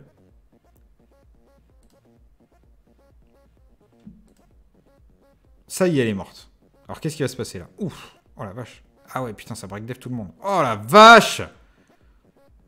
Tout le monde se détend là, tout le monde se détend. Ah, elle vient de me défoncer la biatch. Qu'est-ce qu'on fait là? Je sais pas trop comment faire là. En plus, je pense que je peux plus up je peux plus invoquer mes boui-boui là. Qu'est-ce qu'elle fait là? Ah d'accord. Ah, ça par contre, ça peut te faire bizarre. Hein. Ah, je la tue pas! C'est quoi cette arnaque? Ah, je vais mourir. Je vais mourir. Non! Ah, le mec qui fait trop le beau parce qu'il les défonce les phénix et il perd quoi. Mais non quoi. Ah là là. Ouais, je la monte, mais j'ai pas Phoenix. Et du coup, je pourrais prendre le pack là, mais j'hésite. Il a l'air nul. Ah putain, quelle honte, quelle honte, quelle honte. Trop de pia-pia. Pack. Ah bah ça a déco. Ah bah ça y est, c'est revenu.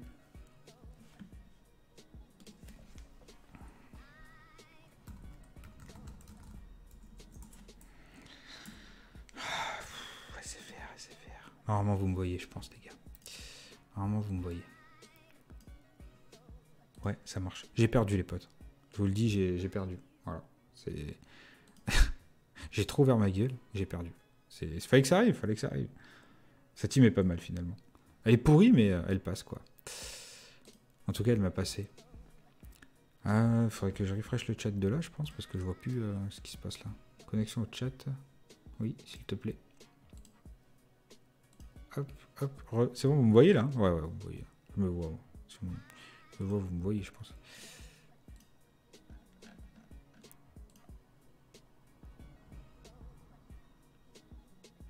Ok. Alors.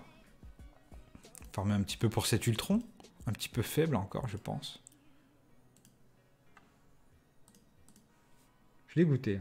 T'as perdu quoi? J'ai perdu mon arène. Contre la Phoenix nulle, là, et son Magneto, là. Putain. Je suis déçu. Déçu de mes performances pitoyables. Est-ce qu'on peut pas ouvrir des trucs? Si, on peut carrément ouvrir des trucs. En guerre, non. Mais ça non plus. Peut-être tout à l'heure. Ça, on peut ouvrir, par contre. Allez, on ouvre des ordres. Je sais pas pourquoi mon chat ne marche pas sur ce PC-là. C'est bizarre. Hein. Coïncidence, je ne pense pas. Du coup, je vois 0 spectateur. Vous voyez quelque chose, vous? Je vois 0 spectateur. Je parle tout seul, en fait. Pourtant, moi-même, je suis un spectateur, en fait. C'est ça qui est bizarre. Oui, vous m'entendez? Ça y est. Et je vois 0 aussi. Ah, 47. Ah, ça va un peu mieux, là. Ça va un petit peu mieux. C'est le temps que Twitch comprenne. Tac, tac.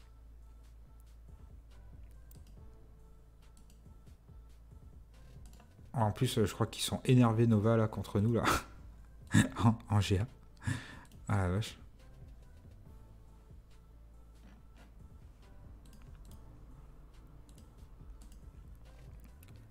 T'inquiète, on est 45 000. On est 4500. T'imagines? Ah, la dernière fois à celle, j'ai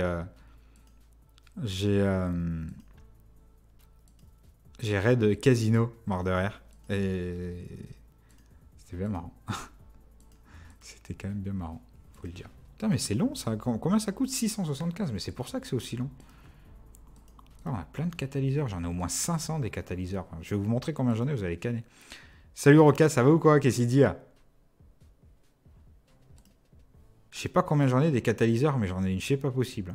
Ah, j'en ai 600. J'en ai 600, les gars. Si ça, c'est pas du petit écureuil.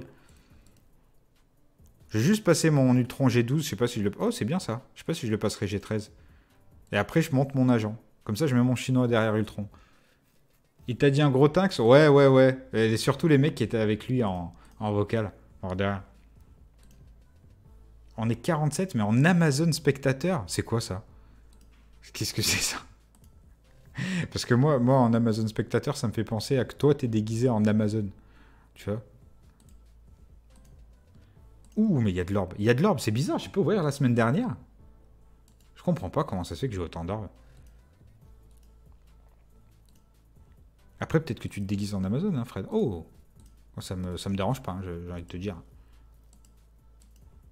Pour regarder les lives, y a pas de souci. Le truc de l'œil, il y a 10 119. Putain, le jour où il y a 10 119, on se retue de Gotaïa, les mecs. Pour MSF, ça m'étonnerait quand même. Si Fortnite fait pas 10 000... Non, c'était une blague par rapport aux Amazon, quoi.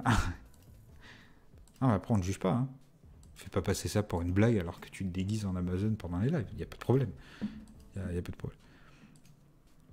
U7 en donne pas mal, hein, c'est pour ça. C'est quoi ça? Ok, ça sert à rien.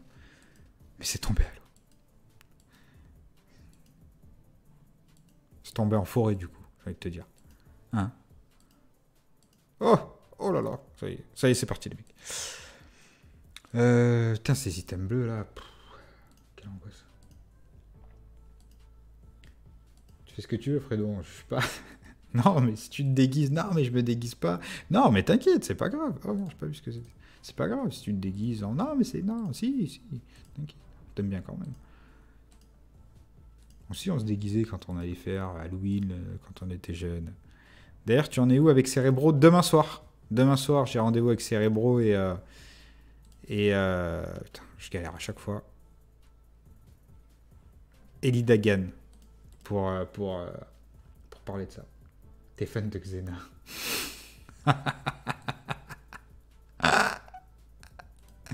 C'est bon, t'inquiète. C'est pas grave. D'accord.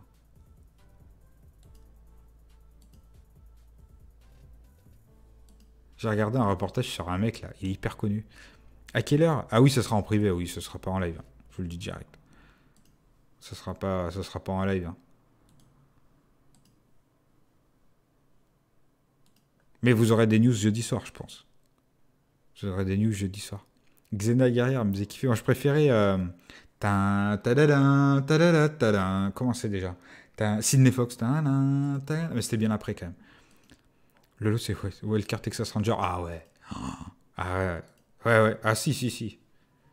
Bien sûr. Le meilleur épisode, c'est celui où il entend la gamine respirer sous 4 mètres de terre, tu sais. Il est là et... tout le monde la cherche, tu vois. Mais lui, tu vois, il sent qu'il y a une entourloupe, tu vois. Et ça dure sans déconner au moins 5 minutes où il est là, il regarde. Et il cherche. Et là, il avance. Et il dit, c'est là. Truc de fou. Ah, des frissons. Bah attends. Incroyable. À l'intérieur, à 4 mètres sous terre, le gars à l'oreille, quoi. À l'oreille, le mec. Genre, il ouvrait des coffres forts depuis qu'il était gamin, quoi. Je veux dire, c'est... Ah, je l'adorais, cet épisode. Je me souviendrai toute ma vie de cet épisode. Sa série du daron, ça, la nostalgie. Il y avait la sentinelle. Ah ouais, c'était pas mal, ouais. C'était pas mal. Mais quel oui, Chuck Norris, quel oui. Oh, quel homme. Et tout ça juste après avoir défoncé 3 mecs, hein. Bien sûr. C'est incroyable. Incroyable. Rien ne le perturbe. Putain, mais j'en ai bien de ces items tout faits, là. Le caméléon. Ah ouais, c'était pas mal, ça. C'est des trucages. Arrête. C'est vrai? Ah, me dis pas ça. Chuck Norris, je suis désolé, il n'y a pas de trucage. Non. Ah, franchement, il y a des trucages dans tout ce que tu veux, mais Chuck Norris, j'y crois pas une seconde. Alors là, non. Non. Et fais gaffe à qui tu dis ça, gros, parce que ça peut vite partir en cacahuète. Ah ouais, Chuck Norris, tout est vrai. Ah ouais, tout est vrai. Tout. Ah ouais, fais gaffe, hein. Fais gaffe, parce que... Non, ça, attention. Attention, non, on parle pas de Chuck Norris comme ça. Chuck Norris, tout est vrai, les mecs. Tout est vrai. C'est pas compliqué. On s'en fout de ça, je regarde ça. Tac. Combien j'ai de violet? 47, on va accélérer. Hein. Ah, j'espère que j'aurai des trucs pour mon Ultron, tiens. C'est quoi ça? Ah, j'ai que des items qui me servent à rien. Miss Parker.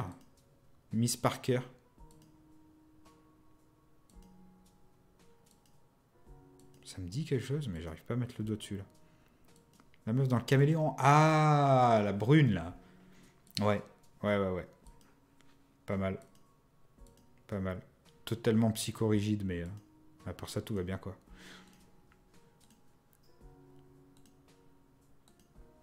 Sidney Fox, c'était pas mal, quand même, mec. Soit dit en passant.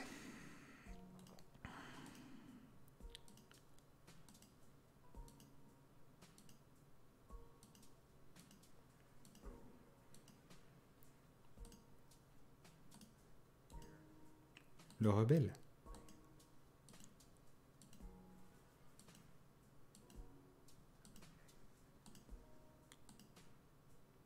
Combien j'en ai de ça? Je suis en train de me gaver de compos violets, là, c'est un truc de malade.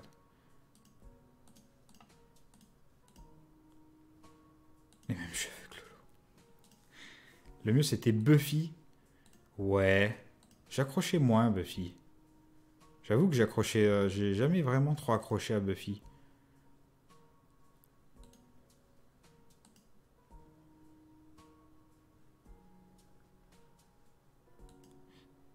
Moi, je kiffais plus Charmed que Buffy. Buffy, je sais pas, j'avais plus du mal. C'était peut-être à cause du mec aussi, là, que j'aimais pas trop. J'en ai 2 de ça, quoi. Pour te dire comment je monte pas de perso, quoi. Ouais, je suis quand même... Je dis que je monte pas de perso, mais je suis quand même monté à 2,7 millions ou 2,8 millions de roster, là. Je suis passé de 2,4 millions avant Ultron à 2 millions... J'ai pris 400K de roster. Sarah Michelle Gellar, ouais. Elle avait quand même un petit nez un peu bizarre, tu vois. Bonjour, c'est Sarah Michelle Gellar.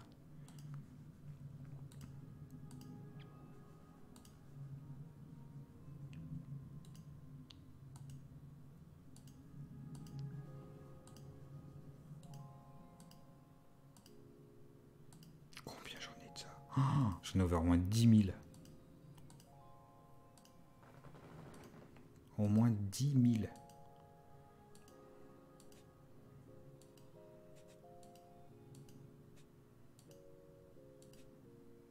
Oh, mais c'est bien ça, putain, ça... Oh, mais c'est... Oh, j'arrivais à mettre un truc... Oh, combien j'en ai de ça? Truc de fou.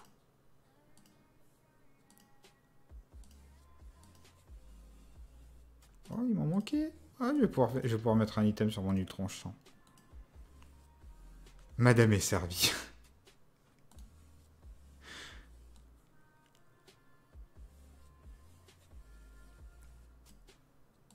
T'es un ancien si tu m'as marié 2 enfants. Là, t'es un ancien.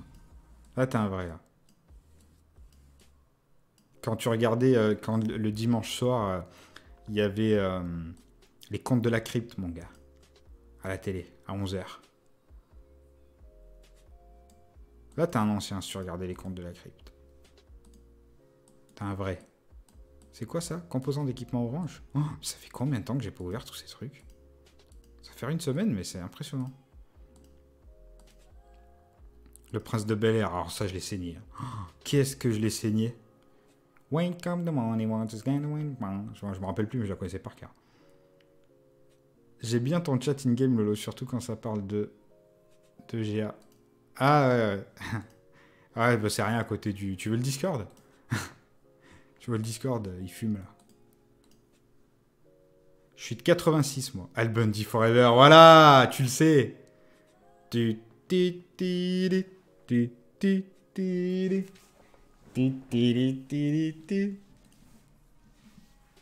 bien sûr, Al Bundy, quoi. C'était énorme.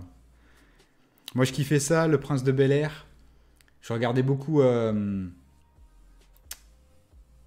C'était le caméléon? Non, je sais plus, celui avec Zig, là, qui tapait sur son truc et qui le trimbalait. Code Quantum. Oh, comment j'ai adoré ça. Oh, c'était fou.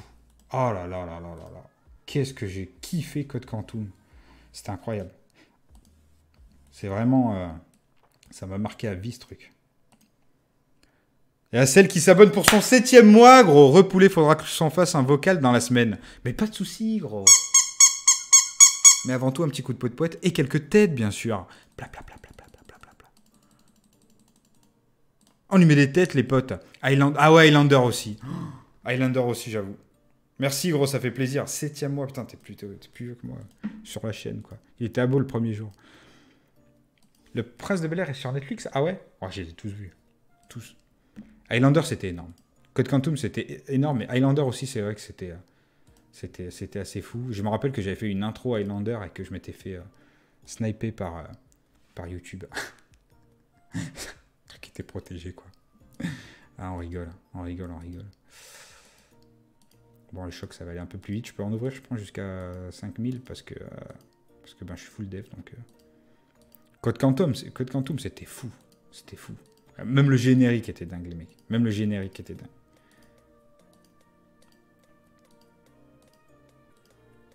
T'es de quelle année, au fait? Qui c'est qui m'a demandé ça?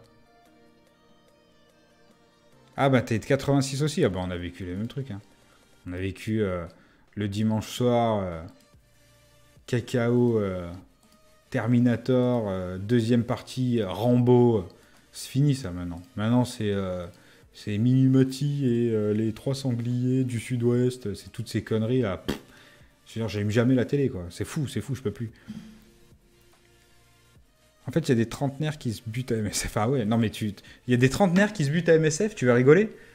Alors, c'est pas exhaustif, hein. Je vais vous dire un petit peu la tranche d'âge qui regarde mes vidéos sur YouTube. Alors attends, élargir son audience. Non, c'est pas ça. Alors, entre 25 et 34 ans, 44,9%. Presque la moitié des gens ont entre 25 et 34 ans déjà. Ok. Entre 35 et 44 ans, il y a 27%. C'est le deuxième plus haut pourcentage. 27% entre 35 et 44 ans. C'est pas exhaustif, hein, mais enfin, ça l'est dans une moindre mesure, on va dire. Ça l'est dans une moindre mesure, quand même. Ça l'est sans l'être.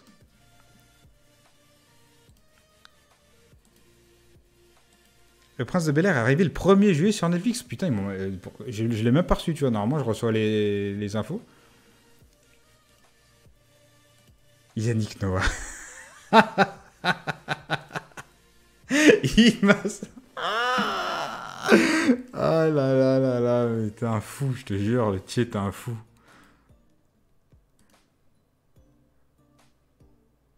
Après, ça dépend si t'aimes les séries. Ah, ouais. Ah bah moi, je me tue à la série. Hein. Je regarde pas la télé. Je peux pas. À part quand ils passent les Harry Potter ou les Avengers ou les trucs comme ça. Des fois, je regarde et des fois des matchs de la France, mais c'est vraiment rare, quoi. Mais sinon, le seul truc que je regarde, c'est l'après-midi. J'ai pas envie de m'endormir devant Netflix. Du coup, ben, je mets RTL. Non, pas RTL. Comment ça s'appelle ce truc? Si, RTL. Attends. La 24, c'est quoi déjà? Euh, la chaîne de nazis, là. Ils sont toujours en train de parler des nazis, là. Comment ça s'appelle cette chaîne déjà? Il y a des mecs qui font des baraques en bois. Et je regarde les mecs qui font des... RMC, ouais, MTI, ou je sais pas quoi, c'est pareil. RMC. Grosse chaîne de nazis, mais par contre, l'après-midi, c'est génial parce que t'as des mecs qui construisent des maisons en bois et c'est trop bonne ambiance, quoi. Et c'est ou ça, ou Nadja Wild. Ouais, c'est pas compliqué. Mais le problème, c'est que maintenant, je me suis abonné à Nadja Wild sur Facebook. Et du coup, je vois tous les reportages. Je vois tout. Et là, récemment, il y a Arte qui en a fait un des reportages là, sur l'univers. Ah, c'était génial. Franchement, je vous le conseille. Hein. Je peux vous le retrouver si vous voulez. Ça explique un petit peu pourquoi on ne comprend pas ce que c'est l'univers. C'est génial. C'est vraiment extraordinaire. Enfin, ça explique comment la Terre est petite, en fait, et tout ça. Et hier, j'ai regardé, il y a un truc qui est sorti sur Netflix sur... Oh putain, mais j'ai une mémoire, moi, mais c'est incroyable. Bob Lazar. Tu prends le docu Arte, ben, je vais te donner le nom. En fait, c'est des petites vidéos qui durent 3-4 minutes. Il y en a 11, je crois. Et ça parle de l'univers et c'est extraordinaire. Extraordinaire, tu vois. Quand tu comprends que rien que dans notre galaxie à nous, il y a des milliards de planètes et je sais pas combien de soleils et que des galaxies comme nous, il y en a des milliards, que l'univers est tellement immense qu'on sait même pas si on vaut la moitié ou quoi que ce soit. On sait même pas où on est, en fait. On sait même pas où on est. Genre à un moment, ils disent que dire qu'il n'y a pas de vie dans l'espace, ça revient à mettre un verre dans l'océan, l'enlever et en conclure qu'il n'y a pas de vie dans l'océan, en fait. Tu vois, c'est pareil. C'est tellement immense. D'ailleurs, pour ceux qui suivent un petit peu ça, moi j'adore. Je vous le dis, je suis un putain de fan de l'astronomie, des trucs comme ça. J'ai même vu Saturne une fois en montant à Chamonix en haut. J'ai vu Saturne dans un télescope. C'est extraordinaire, c'était magnifique. Et l'univers est constamment en expansion, en fait. Constamment. Tu vois, mais c'est fou. Et ils ne comprennent pas, tu vois. On est à une époque où les gens on ne sait pas pourquoi, tu vois. On ne sait pas comment ça marche. On sait, par exemple, on sait qu'il y a eu le Big Bang, mais la seconde juste avant le Big Bang, on ne sait toujours pas ce qui s'est passé. Tu vois, il y a plein de trucs comme ça. Et pourtant, on arrive à reproduire le Big Bang, même sur Terre actuellement, je veux dire, avec le CNRS. Attends, le CERN, le truc en Suisse, là. Ils arrivent à reproduire le Big Bang, mais la seconde avant le Big Bang, ils savent toujours pas ce qui se passe, quoi. Il y a des trucs comme ça qui sont incroyables. Alors, attendez, je vais essayer de vous trouver le reportage. Il y a plein de trucs comme ça. L'univers, c'est fou, les gars. L'univers, c'est fou. Les torsions de temps, de machin, les trous noirs.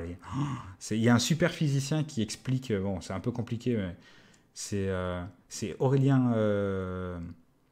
merde, c'est quoi son nom? Aurélien Barraud, qui est extraordinaire. Vraiment, je vous le conseille. Alors, attendez, j'essaie de trouver... C'est un physicien théoricien sur les trous noirs et tout ça, et il donne des cours, et c'est super ce qu'il fait. Vraiment. Alors, c'est très dur à comprendre. Hein. Moi, je comprends pas tout, hein, mais... putain, est-ce que je vais le trouver, ce truc? C'était il n'y a pas si longtemps. Ah ouais, ça doit... Ok, je l'ai trouvé. Hop. Oh, j'ai cliqué dessus, ça ne m'emmène pas dessus. Ah si, putain, j'ai eu peur. Oh la vache. Afficher les 4 autres réponses. Hop, voilà. Tac. Ah, vous allez kiffer, les mecs. C'est une petite série de reportages qui est géniale. Génial. Coller. Hop, voilà. Je vous invite à regarder ça. Vous le mettez de côté. C'est plein de petites vidéos qui font comprendre un peu que voilà, on est vraiment pas grand chose, quoi. Et tout ça. Enfin, tu vois ce que je veux dire. Genre si on devrait comparer la vie humaine par rapport à la vie de la Terre, sur l'échelle d'une année de 365 jours, c'est comme si on était né genre à 16 heures le 365e jour, quoi. C'est un truc comme ça. Nickel la vidéo, merci Tator, ça tue. Et voilà, l'astronomie j'adore. Demain tu vas sur Saturne avec ça va se transformer en Twitch Cosmos. Ah bah moi les gars, moi j'arrête pas, hein. J'adore. Hein. Ah y a pas de souci. Hein. L'année dernière, quand il y a eu l'année dernière, il y a eu un phénomène qui était assez extraordinaire. Il y avait les lunes rouges. Ça se passe tous les, je crois que c'est 10 ou 15 ans. C'est très très rare. Et c'était magnifique à voir. La lune était énorme et montée, elle était rouge en fait. C'était un phénomène qui reflétait, je sais pas quoi. C'est assez dur à expliquer. Et nous, on était dehors sur le toit de ma voiture dans un champ là-bas. Et on voyait Mars l'année dernière, exactement. On la voit aussi cette année d'ailleurs. On l'a vu aussi cette année pendant quelques temps. Mais c'est beaucoup plus beau à voir en vrai, hein. Je veux dire en télescope, hein. Bon, après Mars, c'est pas. J'ai déjà vu Mars, c'est pas. Le plus beau, c'est Saturne, franchement. C'est extraordinaire. Saturne, c'est magnifique, les mecs. Ça brille. C'est fou. J'ai jamais vu un truc pareil. Ça brille, ça brille. Mais tu peux le voir qu'à certains moments dans l'année. C'est très très rare. Mais après, il doit y avoir moyen. Il doit y avoir moyen. Supercopter. Maintenant, on tape des méga barres, à mon avis. Ouais, tu m'étonnes. L'Ardèche, c'est le meilleur endroit pour regarder les étoiles en vrai. Ben ici, déjà, tu as plein de monts. Donc, à la base, tu peux vite monter sur un endroit. Et il y a un truc qui est extraordinaire ici, c'est qu'il n'y a pas de pollution visuelle, quoi. Pollution luminaire. Lolo, tu peux reposter le lien cosmique de Arte, tu veux dire? Tu parles de Arte, d'Urden?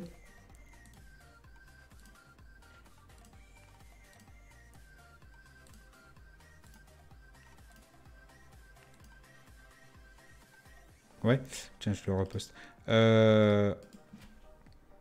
Tu kifferais regarder dans un télescope, mais c'est génial. Allez, bah nous, là, on est en train de faire des recherches avec des potes pour en acheter un. Et donc, on ne sait pas encore si on va prendre un truc pour faire des photos ou pas. Mais c'est sûr que c'est génial, quoi. C'est sûr que sur la hauteur de Privas, exactement. Exactement. Bon, ça, c'est un petit peu loin de chez moi. Il y a beaucoup moins loin. Mais sur la hauteur de Privas, ce qu'il y a de super, c'est les machins d'oiseaux. Et en fait, tout ça, pourquoi c'est intéressant de regarder des reportages comme ça, notamment celui d'Arte, c'est parce que tout le monde est concerné et tout le monde sait que qu'on bouffe la planète à une vitesse monumentale et que d'ici probablement 50 ou 100 ans, la vie sera beaucoup plus compliquée sur Terre que maintenant, en termes de température, en termes de ressources, en termes de population, ça sera beaucoup plus élevé. Enfin, ça va être. Nos enfants vont énormément galérer, faut pas se mentir, sachant qu'en plus, vu comment l'économie est faite, ça va probablement être encore pire pour eux. Et du coup, de voir ça, on se rend compte que voilà, tu vois, quand même, c'est ouf qu'on arrive à passer autour de choses fondamentales, tu vois, comme le fait que l'endroit où on est, il y en a plein, il y en a des milliards des endroits comme on est, sauf qu'on peut aller sur aucun, quoi. Donc en fait, on se bouffe. Tu sais, c'est un peu l'histoire du mec qui est en train de scier sa branche, quoi. Et c'est fou de voir ça, quoi. C'est fou de voir ça. Et c'est triste, quoi. C'est triste. Alors, je suis pas le premier écolo du coin, hein, je vous le dis. Hein. Mais je suis pas le pro-écolo du coin, pas du tout. Hein, c'est pas une question de ça. Hein. Je veux dire, si on fait tous comme ça, c'est parce qu'on le veut bien, mais c'est aussi parce qu'on est beaucoup... on n'a pas trop le choix, quoi, je veux dire. Demain, si tu veux être irréprochable écologiquement, ça te coûte plus cher que de ne pas l'être, en fait, tout simplement, quoi. Donc, ils vont finir sur un vaisseau mère, aller chercher une nouvelle planète à défoncer dans le surfus. Ah, bah, bon, après, on sera plus là pour le voir, hein, mais par contre, ce qui se passe déjà, on est conditionné totalement. Et puis, c'est de pire en pire. Quand tu regardes ce qui passe à la télé, tu vois que les gamins, c'est encore pire, quoi. Moi, quand je parle à des gamins de maintenant, alors nous, on était cons, tu vois, mais franchement, maintenant, c'est pire, quoi. Oh, je traite les gamins de personne, hein. Je veux dire, c'est pas de leur faute, hein, en vrai. Hein. Mais quand tu vois le système scolaire qu'on a, c'est de la merde. Mais c'est nul, c'est nul. Et moi, le premier, je me suis pas senti bien là-dedans. Et 99% des gens se sentent pas bien là-dedans.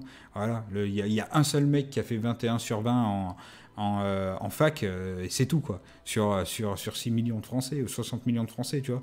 Ou 70 millions, je sais pas combien on est, mais enfin voilà, tu vois, je veux dire, il y a un seul mec qui a fait 21 sur 20, quoi. Tout le reste, ils s'en battent les couilles. Il faut un diplôme pour faire kiné et pour gagner 1000 balles par jour, et puis voilà, quoi. Salut Nadia, ça va ou quoi? Et du coup, voilà. Du coup c'est le genre de reportage qui remet un petit peu en place, qui est intéressant. Il y a aussi le truc, la série Tchernobyl qui est sortie il n'y a pas longtemps. S'il y en a qui l'ont regardé, je vous invite à regarder deux, trois reportages dessus après. C'est très intéressant. Surtout notamment par le fait qu'ils avaient inondé le dessous du réacteur. Et que du coup, en fait, si jamais le noyau avait traversé, il aurait touché la nappe phréatique. Déjà, ça aurait créé une explosion qui aurait été 20 fois plus grosse qu'Hiroshima. Donc actuellement encore, l'Europe aurait été dévastée. Ça aurait été très très compliqué de vivre en Europe encore actuellement. Et, euh, et ça aurait pollué la nappe phréatique et la rivière qui était juste à côté, qui se jetait dans la mer, je sais plus ce que c'est, la mer du Nord ou je sais pas quoi là-haut. Et ça aurait pollué genre 80% de nos océans. Ça aurait été une hécatombe totale. Et ça a été sauvé par 3 mecs. C'est 3 mecs qui sont allés vider ça, les gars. 3 mecs. C'est pour vous dire. Bon, après, il y a aussi les 4000 mecs qui ont creusé le tunnel en dessous et qui pour aller poser de l'azote liquide. Mais en gros, c'est 3 mecs, quoi. C'est 3 mecs qui ont sauvé le délire, quoi. C'est assez incroyable. C'est assez incroyable, quoi. Hop, bon, on est pas mal. On a ouvert des trucs. J'ai envie d'ouvrir des RS parce que je me sens chanceux aujourd'hui. C'est quoi ça? Orbe de vague de chaleur? Allez, j'ouvre. Passionnant, ça. Ah, du carnage. Putain, mais c'est bien, ça. Je vais avoir ma chérie. Hein. Je vais l'avoir. Donc voilà. Ouais, je m'intéresse à des trucs. Ouais. Mais comme tout le monde, je pense, en vrai. En vrai, je pense qu'il faut se poser des questions, non? Faut être curieux dans la vie, je pense, en fait. Savoir tout, regarder tout. Et c'est surtout essayer de comprendre. Surtout essayer de comprendre tout. Et quand on a envie de faire quelque chose, le faire, tu vois. C'est ça que je me dis. Vaut mieux faire quelque chose pendant 6 mois, 1 an, 2 ans, puis arrêter et faire autre chose si tu as envie de faire autre chose, mais au moins tu l'as fait, tu vois. Que se cantonner à se lever, aller bosser, nanani, nanana, t'as envie d'apprendre à cuisiner, apprends à cuisiner, gros. T'as envie d'apprendre à dessiner, apprends à dessiner, t'as envie d'apprendre à faire de la moto, fais de la moto, passe ton permis, enfin, tu vois ce que je veux dire. Allez, c'est parti pour de l'ARS, sur ces bonnes paroles.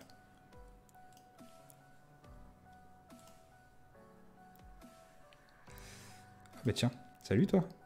3 étoiles rouges, je donne 10% de stats en plus.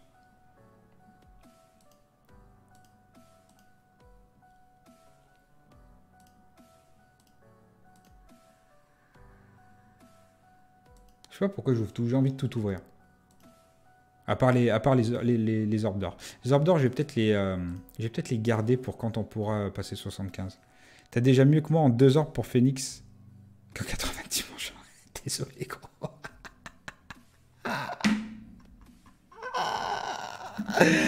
Ah, désolé. C'est pas grave, Ah, quoi que si, c'est peut-être important quand même pour ces damages, ouais, c'est vrai que c'est important. Je suis mauvaise langue, je vais dire c'est pas très important, mais si quand même, quoi. Oh, qu'est-ce que j'ai chaud. Qu'est-ce que j'ai chaud. C'est un truc de ouf. Colossus, je l'ai combien? Je l'ai 5 carrés, je crois. Colossus, faudra que je le monte. Putain, c'est pas fait pour moi, j'y arrive pas. J'arrive pas à avoir du jaune, du machin, du... Oh, du violet. Ok, c'est pas mal ça. Ah, ça, c'est pas mal. C'est pas mal ça. Tant que c'est du up, comme on dit. Ça, c'est intéressant par contre. Bon, j'ai pas Phoenix, mais... Ça y va la doublette, hein.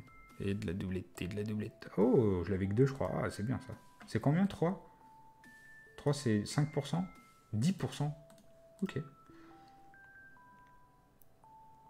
Ton capitaine, te sert bien ou pas, Néliel? Bah du coup, je crois qu'il l'utilisait pas. Je crois, hein. Tu m'as dit que tu l'utilisais pas et que du coup, tu... T'allais peut-être songer à l'utiliser ou pas, non? C'est pas ça le délire?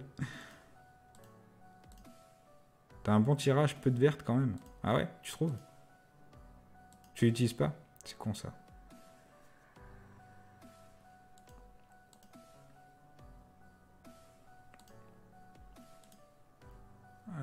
Ok, donc je peux ouvrir...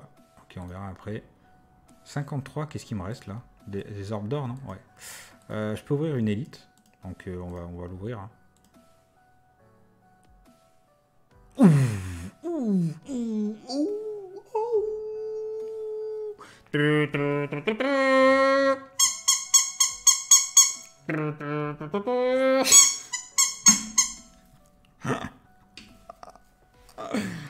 Oh, mais je sens que ma Team X-Men va être monstrueuse, les mecs. Hein. Entre ça 5RS et Colossus 5RS.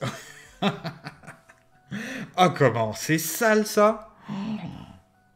Même Overall, il a mis un message. Même Overall... Ah, c'est que c'est sale, les gars, cherchez pas. Oh, comme c'est sale.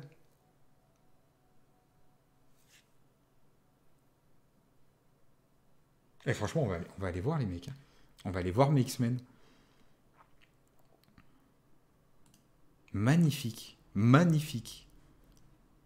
Magnifique. Allez. Oh là là, mais j'ai tellement d'RS. Ok, d'accord. 34K, bonjour. Ça marche, ça part de là. Groot, promouvoir. Faut Phoenix, là, grave. Ah ouais, mais je l'aurai pas, je l'aurai qu'en septembre, mais c'est pas grave, je vais aller la chercher 7. Hein. Je vais tout faire pour, en tout cas. Merde, qu'est-ce que j'ai fait, là? Ah là là là là, je clique partout sauf sur mon jeu, là. Ça y est, c'est bon. Hop.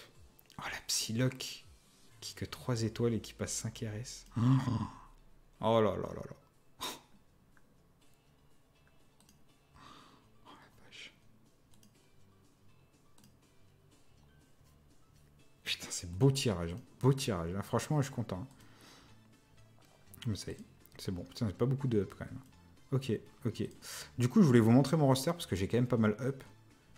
Je suis à 2 800 000. Voilà. J'étais à 2 400 000 avant Jésus-Christ et je suis passé un petit peu plus. Avant Ultron. Parce qu'il y a un avant et après Ultron. En fait, en gros, c'est ça. Dépenser 220 000 crédits d'arène. Genre, pète de joie de ça. Ok, fais voir un peu. Du coup, on va aller voir un peu ma X-Men, les gars. Hop. Oh putain, c'est 10 heures là. Je vois pas le temps passer. On part, on discute. La fonte de la banquise, tout ça. On en est là. On en est là. Et je pense que je vais la passer 70, les mecs, et la up en fait. Qu'est-ce que vous en pensez? Ça fait une bonne team de GA, ça fait une bonne team de choc. Ouais.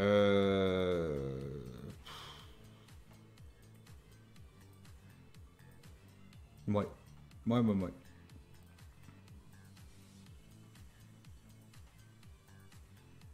Ça va partir à coup de... ça va partir à coup de up, ça, cette affaire. C'est G10, ça? C'est combien, ça? Ah oui, c'est G10 en plus. Au moins G10 70 pour tout le monde, quoi. Tu vois ce que je veux dire? G10 70 pour tout le monde. Tu imagines déjà qui va partir quand Cyclope va arriver? Je sais pas. On a les sorts de Cyclope? Je pense pas, hein. Tornade, c'est fort, je crois. Hein. Ok. À peu près, donc ça, faut le garder. Wolverine, peut-être? Ouais, je pense Wolverine, c'est peut-être le truc le plus... C'est sympa, hein, mais ça suffit pas, je pense. Après, il faut voir Cyclope, quoi, mais... ça sera sûrement Wolverine. Tornade, oh, ça dépend. Hein. En vrai, si tu veux auto, Tornade... c'est combien de chances d'à peu près? 40% et ça passe à 50? Ah, c'est quand même pas mal.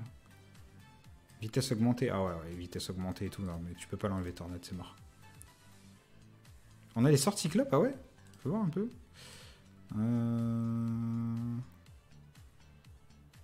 Dommage pour Volvi, c'était stylé, Colossus qu'il balance grave. Je suis d'accord avec toi. C'est vrai. Alors attends, je suis en train de chercher. Ah non, résultat U7, on s'en fout. Infographique.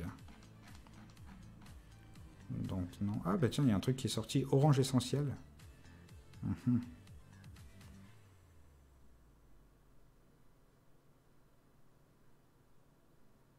Ah ok, il est là, Cyclope.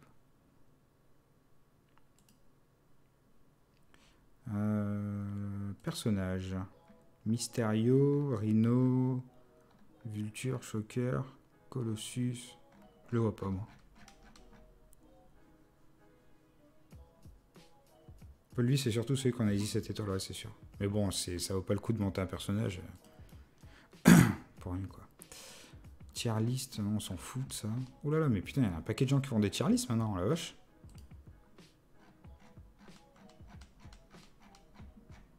Ouais, bah écoute, je le vois pas, moi, je les vois pas, les sorts.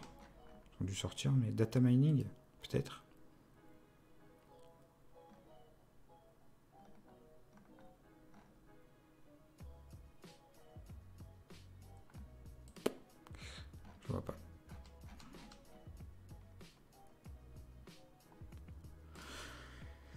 MSA, il y est sur le site MSF. High Cooking Wheat. msf.gg. Hop, on va aller voir ça de suite. On va jeter un petit coup d'œil. Alors, à mon avis, c'est Wolverine qui va sauter. Hein. Mysterio, Shocker, Vulture. Qui on cherche, nous? Cyclope. Ah, il est là. Voilà, c'est écrit avec un S en anglais. Putain, la vache. Merde. Je fais de la merde. Alors, attaque primary target for 300%, plus applique disrupted. Disrupted, c'est obstruction. Ah, c'est pas mal ça sur un skill. Hein. Ça, c'est pas mal. To me, tous les 5 tours, disponible premier tour. Applique provocation aux 2 ennemis les plus bas en vie, les plus abîmés. Appelle 2 alliés adjacents et attaque les deux plus... ok. Et attaque l'attaque principale. Oh, putain, mais c'est trop fort, Cyclope. Oh là là. Optique dévastation. 3. Ça coûte 8 tours. Ça coûte 8 tours. Et c'est disponible, disponible au bout du 2e tour. Attaque toutes les cibles pour 250% de dégâts. Et applique ralentissement à toutes les cibles pour 2 tours. Oh la vache. Les dégâts sont augmentés. Les dégâts sont augmentés de 25% par charge, puis perchargé. Et là, le passif, c'est gagne plus 15% de damage quand un X-Men, autour d'un allié X-Men, gagne un chargé. Ah bon? En X-Men ally turn, carrément. Donc en fait, en gros, il est chargé à chaque fois à fond, quoi. Up to un maximum of 5. Quand un allié Phoenix death, quand un Phoenix meurt, il gagne offense up. Ok, putain, mais ça a l'air fort. Oh, ça a l'air vraiment très fort. On va faire les stats. Caractère gear and stats. On va mettre tout à 0. Poc poc. 3414, ça me paraît correct, non? De dégâts. Fais voir un peu caractère. Ouvrir même dans un nouvel onglet. Moi, je vais dire, en général, je me base sur Rocket parce que je sais que Rocket a des gros dégâts. Rocket Raccoon. Hop, hop. Ok, on est au minimum partout. Première étoile. Ah, il a plus que Rocket, quoi. Non. Si, si. Il a carrément plus que Rocket. Et il a combien de vitesse? 100 par contre. Ah ouais. Et Rocket a combien? 102, ouais, tu me diras. Ok, d'accord. Ouais, il a l'air fort, hein. Franchement, il a l'air vraiment très fort. Ok. On sait déjà comment le débloquer, Cyclope? J'ai pas suivi ça. Non, je crois pas. Hein. Je crois pas. Il faudrait que je me fasse un papier où j'écris tous les events, en fait, petit à petit, à chaque fois. Parce qu'à chaque fois que je fais les news, j'écris les trucs, mais après, je les zappe. Cyclope disponible pour les vues. Il faudra de l'IM 6 étoiles, on l'aura profond. Mais ah non, je pense pas. Putain, j'ai une belle équipe, là, hein, en vrai. Donc, on fera sauter Wolverine. Et le problème, c'est qu'il va falloir vite qu'on chope du... Parce que là, 2 étoiles, tu vois, c'est à 19K, ça le fait pas, quoi. C'est ça le souci, quoi. Et après, j'ai un Tech Phoenix. De toute façon, je vais préparer ça et ma Shuri. Donc, c'est pas compliqué. Donc, vu que Shuri, on n'a pas d'infos, je pense que je vais commencer par ça. Mettre du orange là-dedans. Peut-être le nouveau perso de médecin, ouais, peut-être. Tu n'as plus le choix. Unlock là. Et là, du coup, j'ai un skill orange à mettre. La vérité vraie, elle est là. Elle est que j'ai un skill orange à mettre, mais je sais pas dans quoi la mettre. Ou je perfectionne ma team, ou je perfectionne mes teams raid, et je commence ma Shuri, ou pas. Sachant que Shuri, il faut envoyer... What? Christina donated 21,99? What?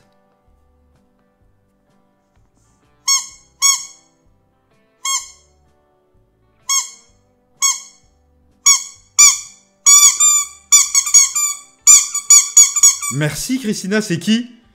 Waouh, merci gros. Oh, mettez-lui des têtes les mecs. Hein. Alors là, et du poète. What the fuck? What the fuck? Es-tu vraiment la Christina que je crois? Incroyable. Inondez-moi le chat les mecs. Ah, ouais, s'il vous plaît, inondez-moi le chat, c'est énorme. C'est le plus gros don que j'ai eu, je crois. Oh la vache, paye ton tête à tête là. Ah bah merci gros, ça fait plaisir. Bon, j'ai plus le choix, c'est ça? Ah.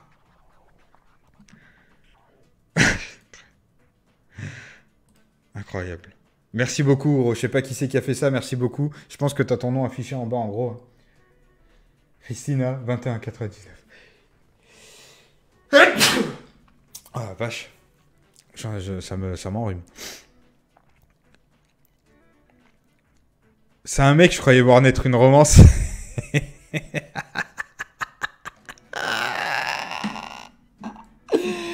Ah la vache. Ah, j'en peux plus. C'est quoi, c'est ça? Allez, c'est parti. Alors attends, je vais quand même couper le jeu 2 secondes parce que je sais pas si on va avoir mon nom, ma famille et tout ça. BLUESTACKS? Non, c'est pas ça. C'est le logo, ça.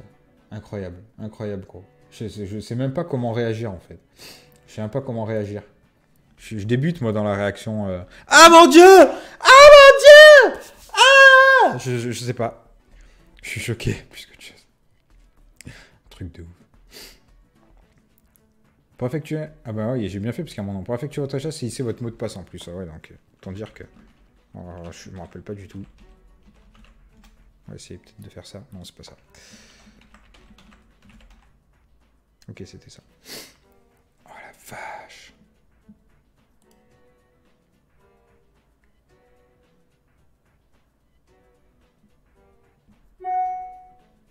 Truc de ouf. Truc de ouf.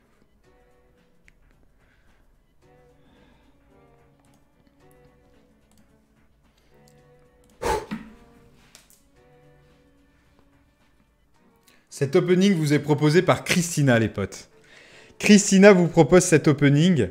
Asseyez-vous, les amis, je vous montre comment on débloque. Ah, du coup, je suis obligé de la débloquer. Là. Oh, truc de ouf. Alors, ça monte jusqu'à combien? 145 on peut avoir d'éclat? Non, c'est une blague. Merci, Christina. Ah, le truc de ouf. Allez, il me faut un Loki. Oh, je transpire de ouf. Il me faut... Ah non, on peut avoir du x30 quand même. Et du 45, d'accord. Merci Christina, merci Christina. Je vais lui mettre un petit kebab, hein. Un petit menu. J'ai mis ma tête, mais c'est pas grave. Ma tête avec un menu, c'est un peu pervers, mais ça passe. Allez. Ok. 5. Oh, les biatchs. Ça va être chaud, les gars. Ça va être chaud. Ah, ça va être chaud. Ah, putain. Plus que 2, plus que 2, plus que 2. Putain, mais du vert, ça donne que dalle. C'est quoi cette arnaque? Ils écrivent 145 derrière. Oh, je suis au bout de ma vie. Qu'est-ce qu'on a eu? 5 seulement de ce qu'on veut, quoi. Le flashback du Ronan. On l'aura pas, les gars. On l'aura pas. Merci, Christina. Merci. Merci. On aura tenté le coup. On aura tenté le coup. On aura tenté le coup, mais putain, x5, quoi. Sérieux. Il pourrait mettre des fois 50 minimum. Incroyable, ça. 20 €. Ouais, putain. Je suis déçu. Je suis déçu. Je voulais te faire honneur. Je voulais te faire honneur. Tant pis, tant pis. On aura tout donné, gros. On aura tout donné. Merci, Fucknet. J'avoue que je pensais pas qu'il y avait des x5, hein, les bâtards. Bah, Christina non plus, je pense. Hein. Elle devait pas savoir... Oh, c'est quoi, ça? Elle devait pas être au courant, je pense. Tant pis, on aura tenté le coup, les gars. Hein. Qu'est-ce que je te dise? Ça arrive même au meilleur, comme on dit.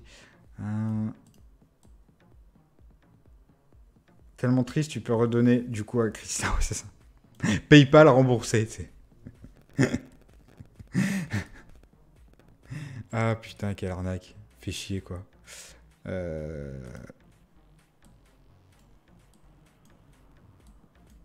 Ça aurait été beau. Genre 2,45 d'entrée de jeu, tu sais. 245 d'entrée de jeu et bim, je la débloque. Ça aurait été fou. Ça aurait été fou. Ça aurait été dingue. Ah, mais c'est trop beau, c'est trop beau. Bon, et dernière petite arène.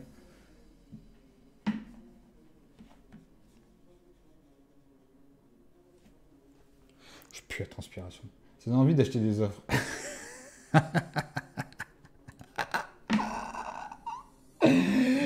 Ah putain, je te jure. Truc de fou, quoi. Qu'est-ce qu'on focus, là? Elle, non? Ah merde, j'étais aveuglé, j'ai pas vu, putain, quel con.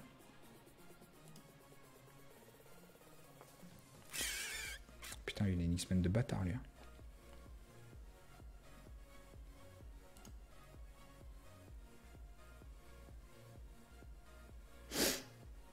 triste.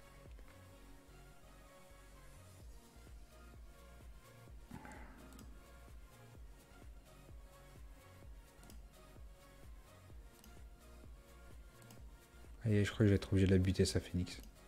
Ne tuez pas. Et tu peux encore la hard farm au reset de minuit? Ça te tenterait? Non, je l'aurais pas, gros. Je l'aurais pas. Je l'aurais pas parce que... parce qu'il me manque trop d'éclat. Il me manque trop d'éclat, c'est mort. Bon, je suis obligé de la tuer, ça Phoenix.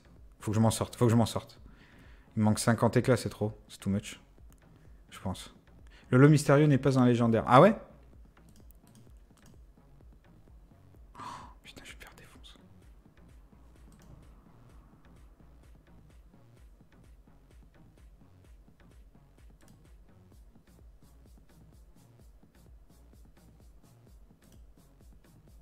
Mais je vais la farm, hein, quand même. J'ai envie de te dire.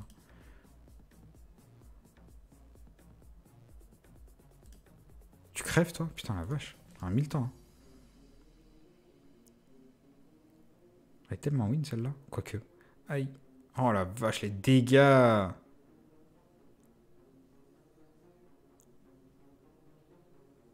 Je peux jouer? Attends, eh oh, ils jouent 2 tours de suite, les trucs. Je joue 2 tours de suite, les trucs. Bon, mais je fais que perdre. Je sais pas comment je faisais que les défoncer. Et ben, je fais que perdre. Oh putain. Bon, ben les gars, on va arrêter là, je pense. Hein. J'ai chaud. J'ai très chaud. Et en plus, je suis déçu de ce tirage. Pas terrible, ce tirage. Pas terrible. Faut voir ce qui me manque. Je vais aller voir. Pac.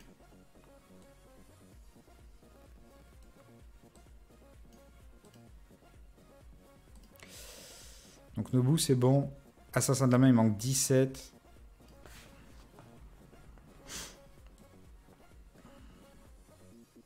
Et Loki, il me manque...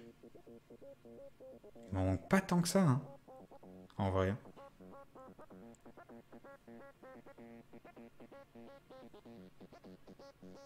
Bon, c'est pas grave. Allez, c'est pas grave, on va aller la chercher à 7 en septembre, et puis ça ira bien. Bon, les gars... Je vais voir un petit peu si je fais ça. Eh, salut toi. C'était pas mal. Oh, 10h, 10h15. Plus ça va, plus on avance. Wait. Plus ça va, plus on avance. Plus ça va, plus les lives sont longs, les gars. Et plus il y a de monde. Et plus... Du coup, on sait pas qui quoi. On sait pas qui c'est. Si j'ai une idée de qui c'est. Ouais. J'ai une idée de qui c'est. Tu reprends l'offre. Allez, mon gros, tente ta et tu chance. formes à minuit. Mais non! C'est incroyable! C'est incroyable, les gars!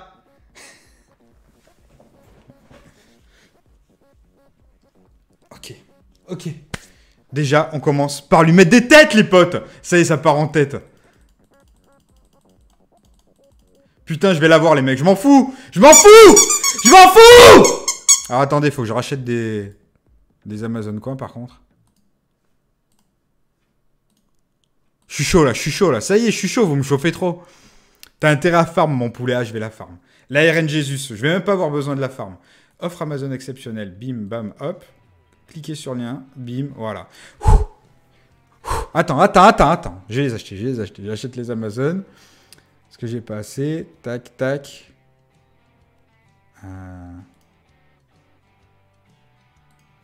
Allez. You can do it. Quoi, en cours de frappe, vous avez acheté? Hop, voilà, parfait. Très bien. Offre.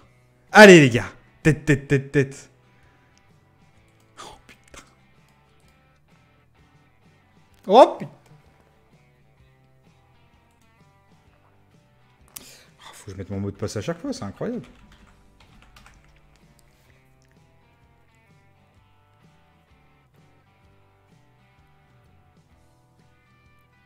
Achat en cours.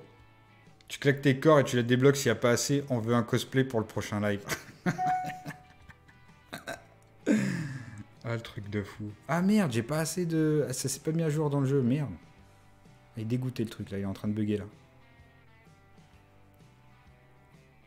Ah, il est en train de bugger le truc. Attendez les gars, je suis en PLS, je crois que c'est en train de bugger. Il se passe quoi? On essaye de... Une erreur s'est produite, ouais, c'est bien ce que je pensais, mais ça m'étonne pas. Alors attends, je vais relancer le jeu. Parce que là j'ai combien de coins là? Ah ouais, c'est bien que ça se mette à jour quand même. Alors, attends, hop, je fais ça. Je fais ça. Ok, là c'est bon. Maintenant c'est bon. Hop, je relance le jeu. C'est parti. Comment je transpire! Je vous jure. Regarde comme ça glisse.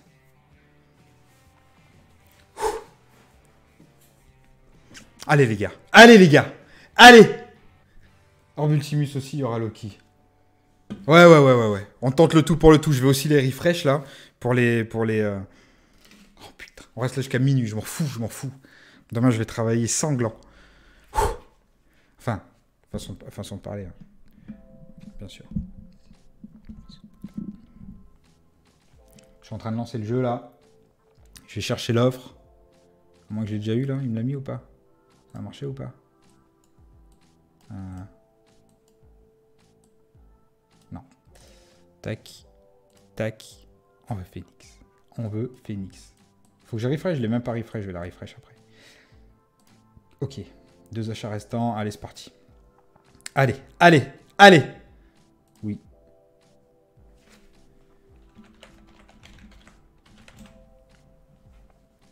Oh, je vais tellement la respecter, les mecs. Ce sera votre Phoenix aussi. Merci, vous avez acheté. Ben, t'as rien. Merci à Celle.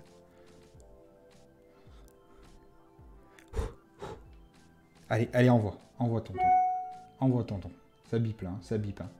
Je sais pas si ça a remarqué, mais... Hop. Ouais, je sais.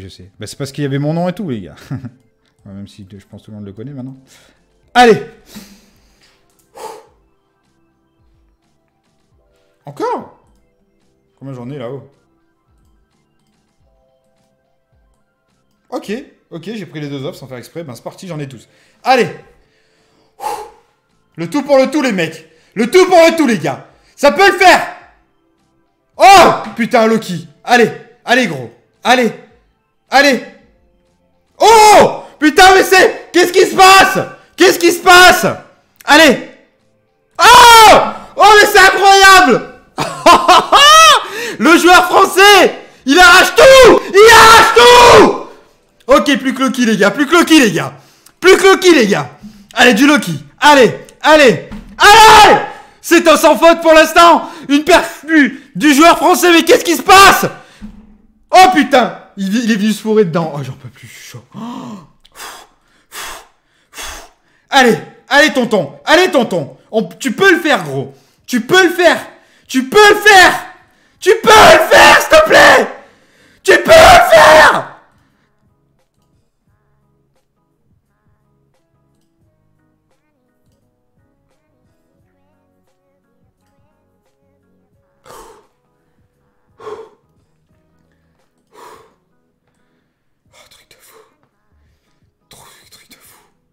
Combien il me manque, les gars? Combien il me manque? Attendez.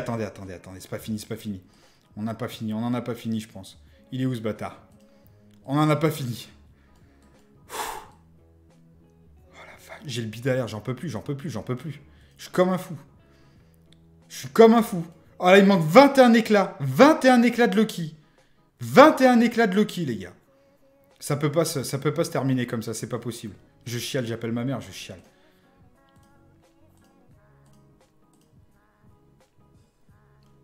« 19. »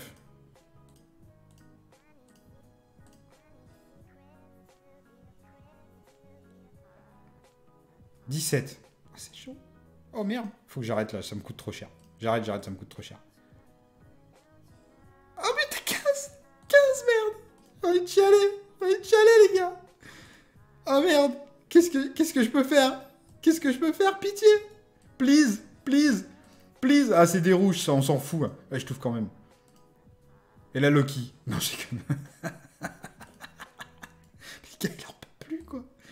Le gars, il en peut plus, quoi. Ah, j'ai plus rien.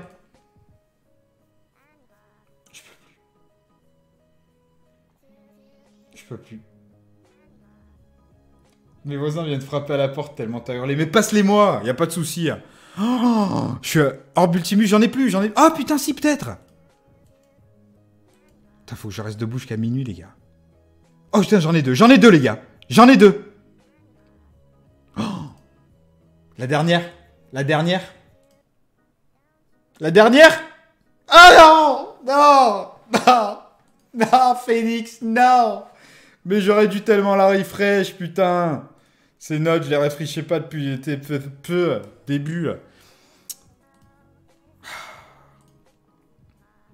Combien ça me coûte, là? Quelle angoisse.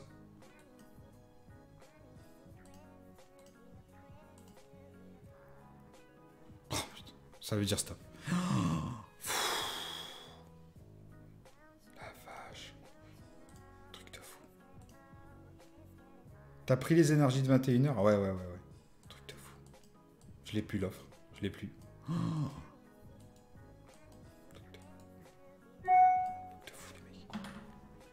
Truc de fou, les mecs.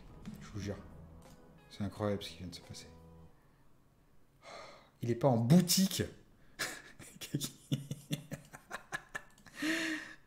Où est-ce qu'on peut la voir? Où est-ce qu'on peut la voir? Non, non, il n'y est pas. Il n'y est pas, putain. Il n'y a que là où il est. Ah, merde. J'ai envie de chialer.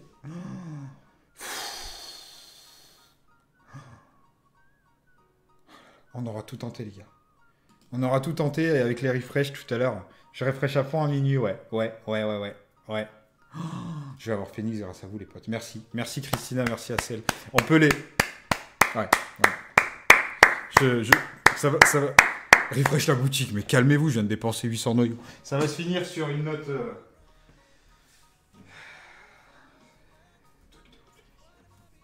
Je suis en quel son? J'espère que ça se voit pas.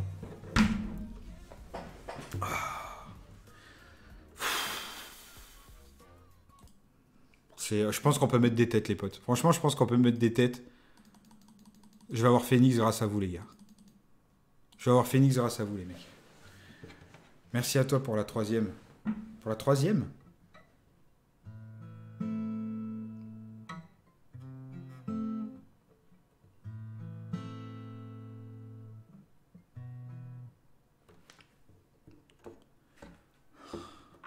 Je suis mort. Vous m'avez tué, les gars.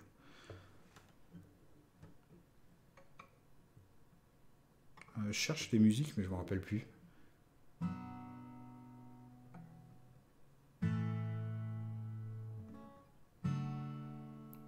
Tu as pris... Ah oui, tu as pris le troisième pack en cliquant trop vite, ouais, c'est ça.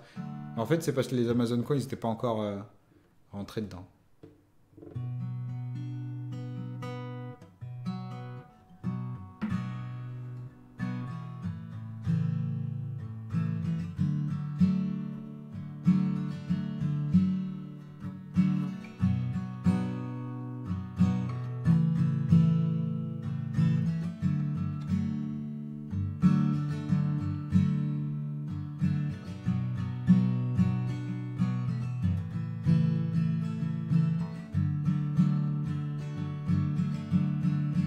Merci pour ce show qui nous fait trembler. Merci les gars. Oula, mais c'est pas accordé ça. Oh la vache. Je me disais, c'est bizarre, c'est pourri ce que je fais. Normalement, je sais en jouer de la guitare, tu vois.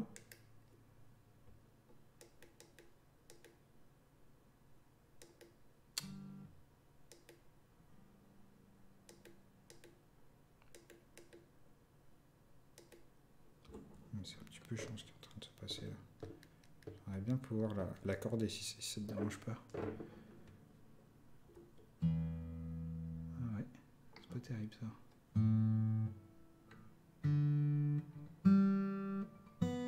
Oh, c'est pas tant dégueu en fait.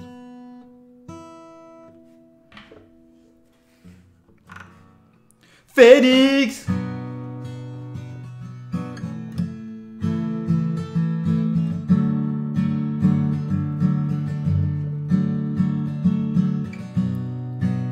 Phoenix.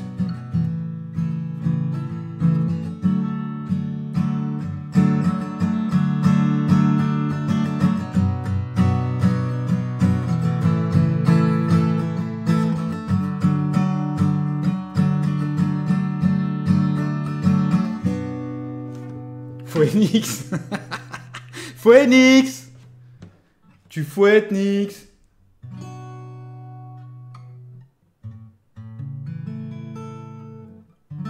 Cette chanson, c'est pour vous, Christina, Assel.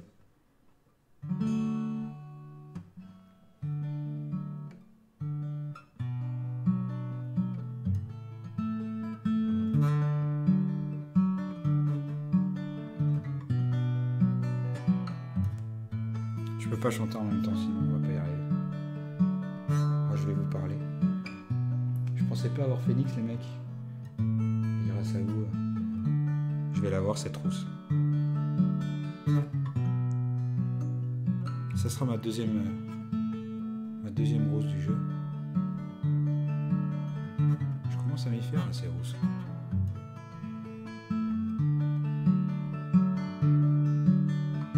Problème de phonétiques.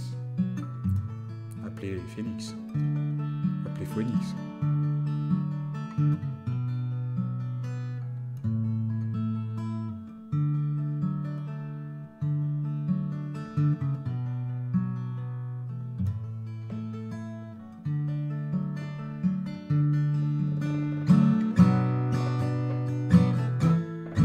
Je sais pas jouer.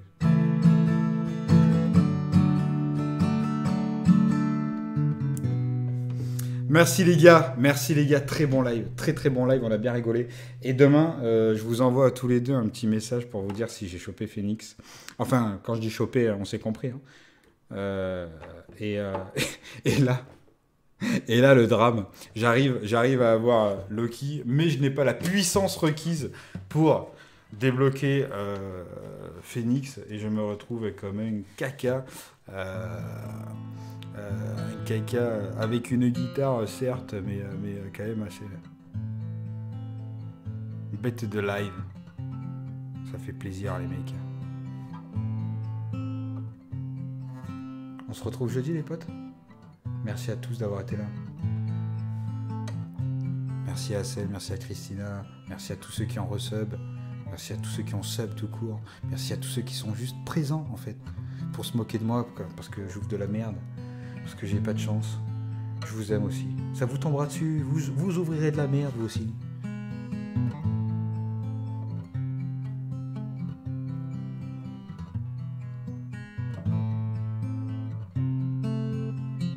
J'espère que vous serez là jeudi, les potes. N'oubliez pas d'aller voir la petite vidéo sur Amazon.